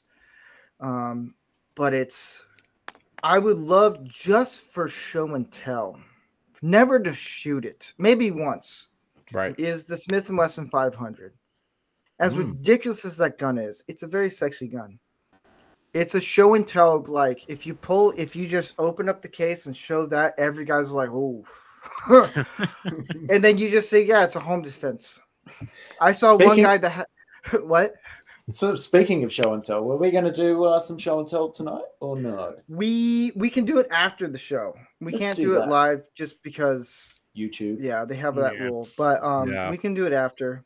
But Rumble would love it. They would, but there is a rule that they can't, just for like if it goes off. That's the only thing. And, yeah, for sure. But your views go way up. I've seen one guy with a Smith & Wesson 500 with a scope on it. Ooh. I'm like, I've seen that actually. What are you trying to go for? Yeah. But on that note, we'll do one. Wait, oh no, Canadian Spider-Man had a question. Yeah, I did have a question, Steve, because the whole topic is Second Amendment rights. Second Amendment rights. Yeah. Why do Americans need guns? Oh my goodness, I'm too loud. I'm sorry. Why do American citizens need guns if the police have them? The police have guns. Why do you need your guns, Steve? Because a cop's too heavy to carry. Well, it's for us. Sometimes cops do stupid things. Yeah. Doesn't mean like. That's a good question. I would rather have a responsible citizen than a corrupt cop. That's a better answer. If I'm in danger. Well, here's who do they work for? So let me just say this: the cops in Fort Worth have a brilliant reputation, and I've met and engaged with a bunch of them. We have a lot of law enforcement come through our range as well, and they're great value guys, and they're in for all the right reasons, from what I can tell. I think it's unfortunate when we see police officers disrespected so much that they get defunded. What is that bullshit all about? If you want crime, that's one sure way of doing it in places where that same liberal mindset says you can't own firearms here. So good luck with that. See how you get along. I'm not implying that every cop is corrupt or anything. Oh no! I've had amazing police officers. I got friends. So no, exactly. Yeah. But it's one of those things. I think that there sometimes isn't. Well, there quite often isn't a police officer that's able to get on the scene as quickly as a citizen who's there. Like I carry all day, every day now, and you do. I would hate. What do your parents think? What does your mom think? My mom always probably had a feeling that I'd carry guns. I was a firearm enthusiast from when I was a kid. Your Australian friends must think you're pretty fucking cool. They also think I should have been born here. So when I told my mom, I was like, "Yeah, I'm gonna get some guns," and instantly she's like, "Can I fire them?" And I was like, "Well, I have one gun." And then she's like, "What do you got?" I was like, "Well, 357." She's like, "Can I shoot it?" I was like, "No." you could try, but break your wrist, women. Herc 130. It just sounds like he's fired a lot. He sounds like here's the thing. This is what I've understand is if I ever, this would be fun. If there was ever a Man-O-Rama weekend event, do it outside California. When? Yeah. I don't know. But just do a gun range weekend. No, not if, when. I don't know when. I'd have to have enough people to be involved with this to be like, hey, we'll saying do not this. If, when. Never mind. I know. Hey, patience, baby, patience. But Herc 130, I'm loving M134. Oh my gosh. Yeah. The amount, it would just be fun to just have guys come hang out with people who've been on this show and just firearms all weekend. Yeah. It's just have fun, cook meat, just a man's day. Because I guarantee you, anyone who has issues with me or thinks I'm a dick and all this stuff, which they're 50-50, come hang out with me for a weekend, they're like, dude, this guy's awesome. We're shooting guns. We're having fun. Like it's a blast. He's a dick, but he's fun. Yeah. Yeah. But Canadian Spider-Man, to answer your question, when seconds count, cops are a minute away. Yeah. Right. Yeah. There is a famous person who said, "I carry a gun because I can't carry a policeman in my pocket," and I think that's what you were referring to. Yeah. Yeah.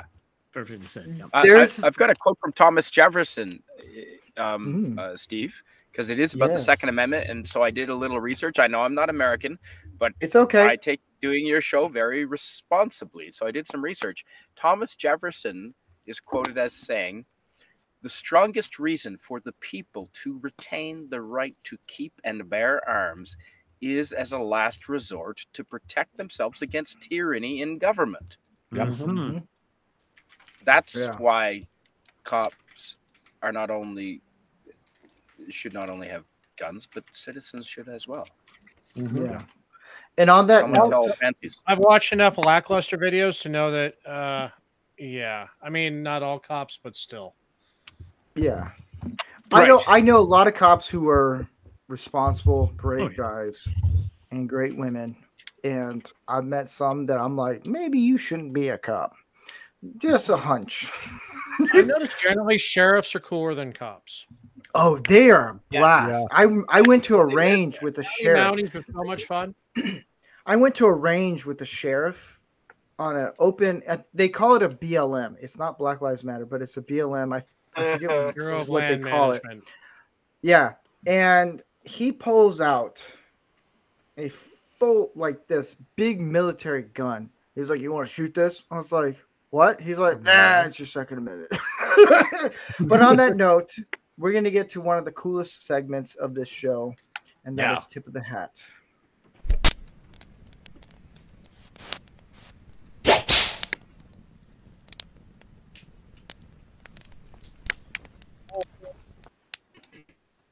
I like to whip at the end of it. So tonight, every night, if you haven't noticed, there is a poll up. Who's the most based? Jordan Peterson or Joe Rogan? I made it difficult this time. I really made it difficult. We'll see what the vote is in a few days. But the tip of the hat is pretty much society doesn't like male or masculinity. As you can see, going to Dylan Mulvaney or any other movie that tries to demasculate any man. I pull a name out. If you don't know the person's name, that's okay. Okay. I come in there, I don't know. And we just give out real quick what our thoughts are and a positive masculinity for that. Up next is Idris Elba.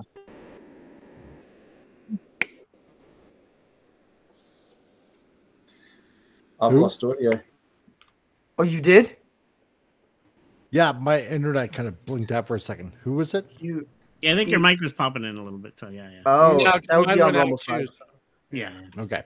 No, that would be on Rumble. Sometimes Rumble does that. The name is Idris Elba. Oh, Idris Elba. Idris, sorry. I don't know British names. Yeah, I know. That's okay. I'm curious. Yeah, Idris Elba. Oh my God. Is there anything that this dude can't do? Right? Jeez. I mean, I think he made his rise as a DJ in England, as far as I know, as far as I remember, and a damn good one on top of that too, right? Like, I mean, raveling like Fatboy Slim and stuff like that, as far as I remember. And, I mean, just so popular that he ended up, getting in movies that way. I mean, I didn't think I kind of like him playing, in the Thor movies as Heimdall. But, I don't know, kind of works on you, I suppose. But, he's proven himself to be quite the capable actor. And you know what? Like, I know this is going to sound probably kind of weird. I wouldn't mind seeing him as James Bond either. And I know that kind of went out like a few years ago, Idris Elba as James Bond. And that's actually something I could get behind, He did say he didn't want to. Yeah, that's true because, he kind of felt that, like James Bond should be, James Bond, right? White British agent dude, and I kind of respect him for that, instead of like, going in for the whole race swapping kind of thing. But yeah, it's like this dude can like play anything, do anything. It seems like I don't know. I just like him as an extremely capable actor and nice guy. All right.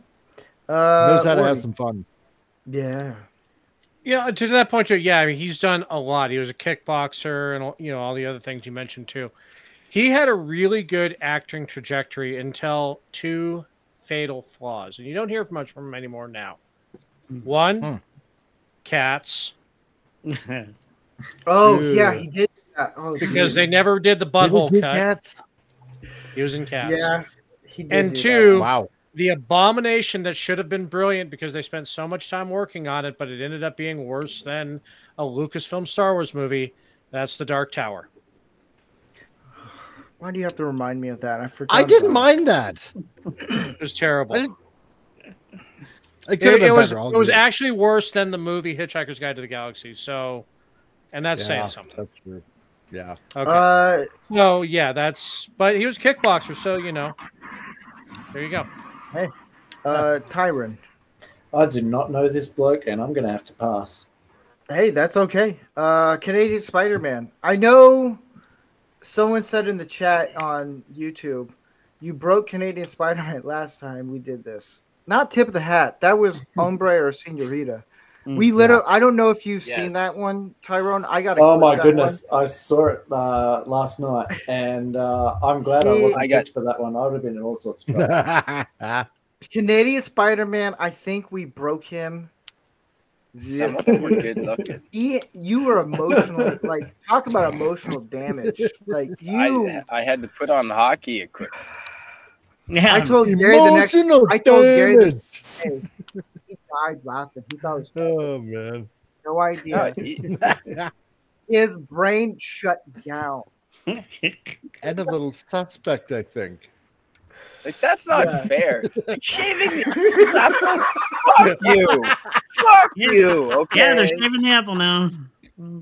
I'm kidding, Canadian Spider-Man. What do you think of I feel like hanging outside of those clinics and just everyone walks out with a shaved Adam's apple, just belting him in the side of the head for being separate. Oh my god! And we're no longer on YouTube. That's what we're doing next week. Exactly. Oh man. Yeah. No. He just elders. Yeah.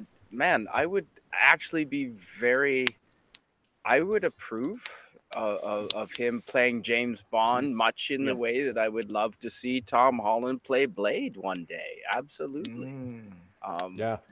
Yeah. No, that's sarcasm, by the way, if you see where I'm going with that. But yeah, no, I like him. I really do. He's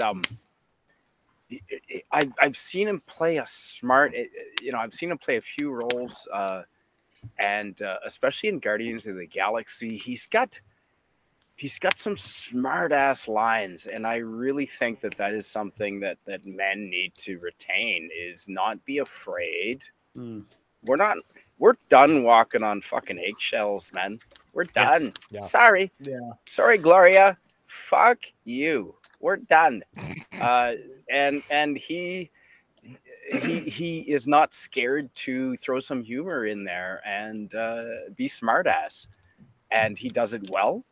And I think that is something all men can learn from and look up to, and without being stupid or malicious, I really liked the roles he played in Guardians of the Galaxy and in Ragnarok in particular. And he's got he is a man, and he portrays quite the masculine man. But he's also got a sense of humor, but with the smart-ass tone. John Cleese also comes to mind. He's got that smart-ass kind of whip crack to it, and it's got a sting and a bite to it, and it's got a truth to it, and that's where the sting comes from, and that's what I like about him. Yeah. Tom, we'll do one more, and then we'll get to Tom. Or first Tom, then one more. I'm not going to resent. I mean, he plays that macho, amazing character. If anybody's seen Hobbs and Shaw, he's amazing in that. It's a really good role in that one. Heimdall, that's his well-known role. He's done voiceovers for games. He did recently Cyberpunk and the Phantom Liberty release recently. He also has a very good voice too, because he does a lot of games, a lot of cartoons and stuff as voiceovers, and he's really good at that too. He has that classical voice. He can do classical acting, but yet he can do action. So the guy is very versatile, and I like you said, I think the casting messed him up because you haven't seen him as much. He did the video game stuff, but he's kind of gone down, which sucks because I think he could be a really good action star and then really get out there. But again, certain things in Hollywood, the way it goes, you do certain one thing, you can be gone the next percent. But he just seems like a nice guy too, and like I said, he could do so many different types of roles. So yeah. You guys hit it on the nail. I got no answers. Usually I do. Yeah. Stallone, come out. All right, Jet Li. Oh, jeez. Wow. Ooh. There you go. Yes. We'll go with Mike. Jet Li. I wanted this for Andy. Yeah, I know this. Yeah, I know. Slipping back in. Fantastic martial artist. I think he's kind of underrated as an actor. You know, it's like he's like so close to kind of almost being the next, dare I say it, almost kind of like the next Bruce Lee. Yeah, 100% agree. Close. Very. You know, yeah. I think he's that versatile, right? And I think extremely underrated on top of that. So, yeah, that's pretty much what I got to say about him. I haven't watched a lot of his movies, but you know, the few that I have watched, it's like, oh man, dude is kick ass. Yeah. Ordy. He's just not around much anymore. I don't know if he's laying low or if he's done, but it's that whole there can be only one as long as Jackie Chan's still making movies. Jet Li doesn't have a shot. I don't think Jackie Chan is real. I think he's a machine.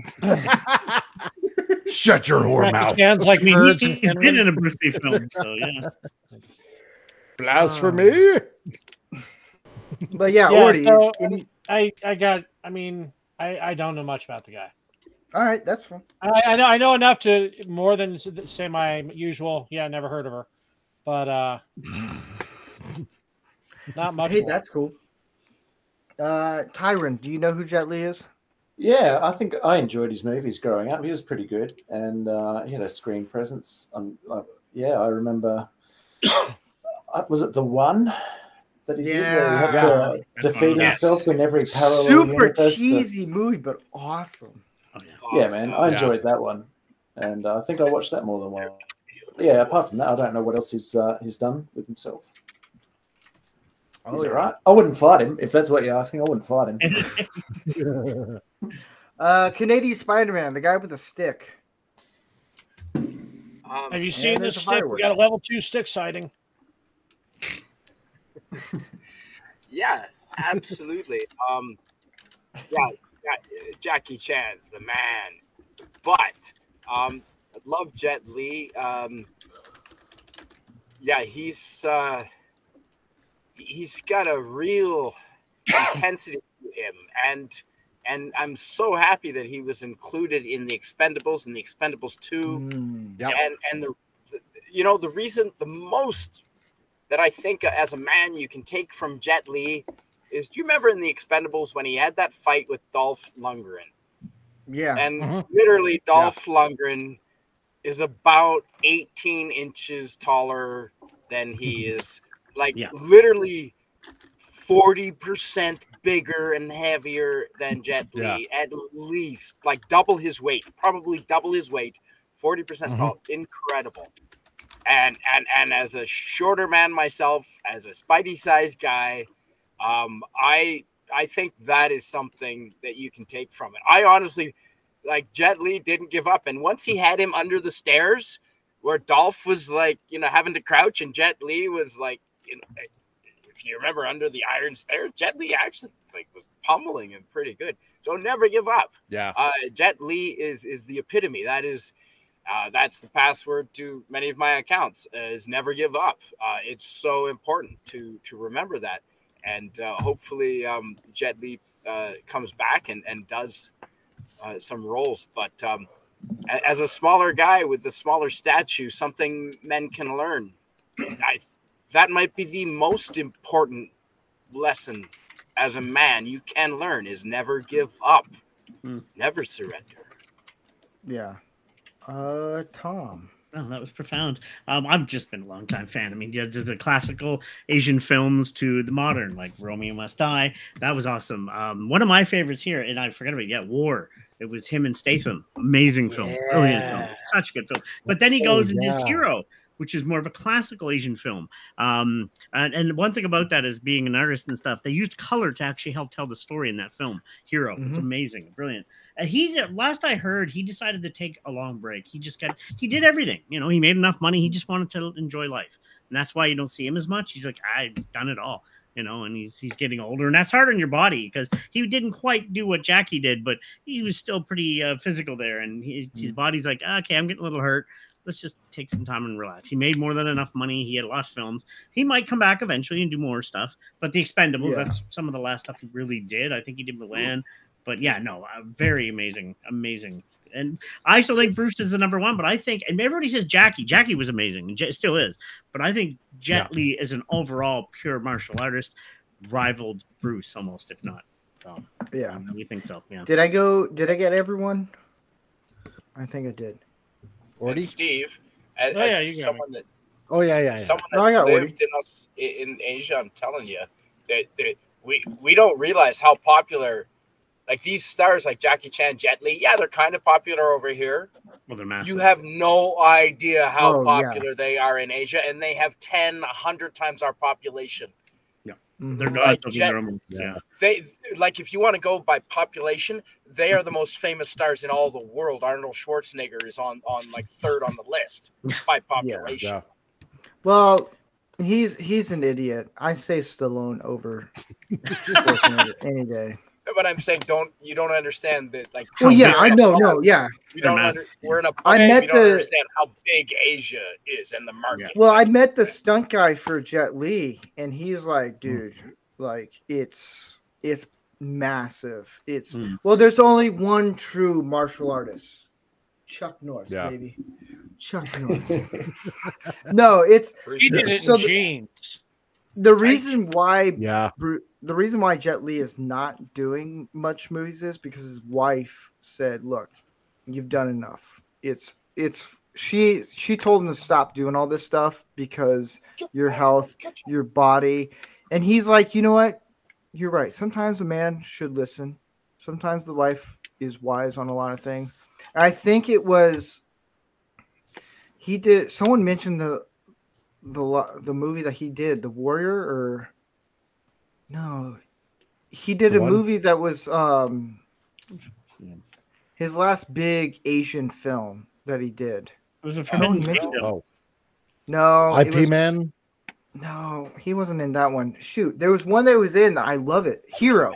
That's what it was. Yeah, that's what I was mentioning. But they used color to create it. It was a beautiful film. Yeah. So. Yeah. Hero was his last big epic movie, and then he got dragged into doing all this other stuff. That was supposed to be his last movie ever. Yeah. Because his wife said, "Hey, look, how about you relax and take it easy? Your body's gonna take a lot of hits."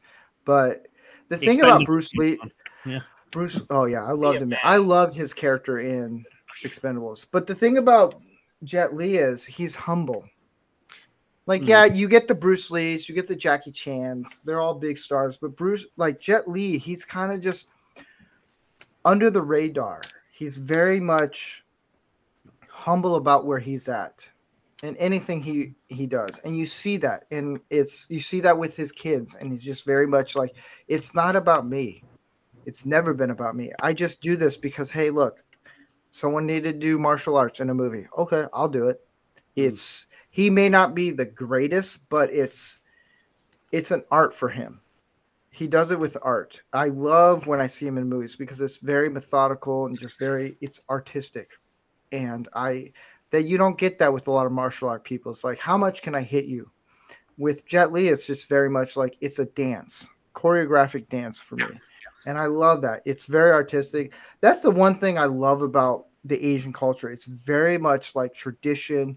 It's very much humble. It's like my folks went to Japan to visit my stepbrother, and they were like, dude, you got to come here, especially to the villages. It's fantastic. It's the culture there. They teach guys. That's the one thing that I would love guys to be taught in America or any country, how to be humble, how to be respectful. It's just, that's the thing. It's here in the States, it's like bang, bang, hey, hey, hey. And I'm like, you guys are crazy. Well, but we got to look. Yes. Just quickly, I was saying, we've discussed I want to get into film. Asian cinema is one of the reasons I love film. I love Asian cinema. It's just I love it. Some of my favorites. Yeah. And so this may be the longest episode. I'm not sure, but I want to thank everyone who's been on this one. Mm-hmm. Yeah, I know, right? How you doing? As long as you know the measurement. But ooh la la. But I want to thank everyone who's been on here. Ordy, I know you've been gone for a while. Glad you're back. Plus, I'm doing this in pain. There you go. There you go. You didn't have to come. I sent you the link just. No, I know, but you know what? This is my favorite topic. I've been on all three. I wasn't going to miss it. I know, right? And Canadian Spider-Man with your bonfires. I'm always expecting you show that heart to come out. Yeah. Tom, Mike, Tyron. I know we had a little technical difficulties having you on, but man, it's been a blast. I learned a lot from you. I learned a lot from everyone. Next week we're going to talk about how cars and men are related. Yeah, I'm bringing that topic back. Interesting. Yeah, since we all give them girls' names. I know, right? I named my car one time Goose because it was white. I don't know why. I was like, this looks like a goose. But yeah, we'll do that topic next week. We'll do a car episode next week at 7 p.m. Pacific time, 10 p.m. Eastern time. I want to thank everyone. I'm not going to do a Lego build this weekend because I'm going to be working on a house this weekend. So can't. Yeah. Job comes before Legos. That's for sure. But you can check me out at Not Rancor Steve on Twitter or X. I will give out the tally of the vote right now so far. It is tied 50-50 between Jordan Peterson and Joe Rogan. It's a good one. I made it difficult. You know, like Hombre or Senorita. There's someone on this panel that we broke him. Canadian Spider-Man. Do you know who that person is? Yeah. At this point, I'm not fucking any of them.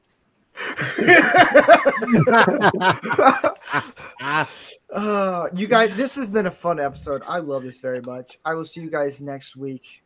On that note, we always have one guy do the send-off, and that guy is fantastic. And we say bye-bye. Ciao.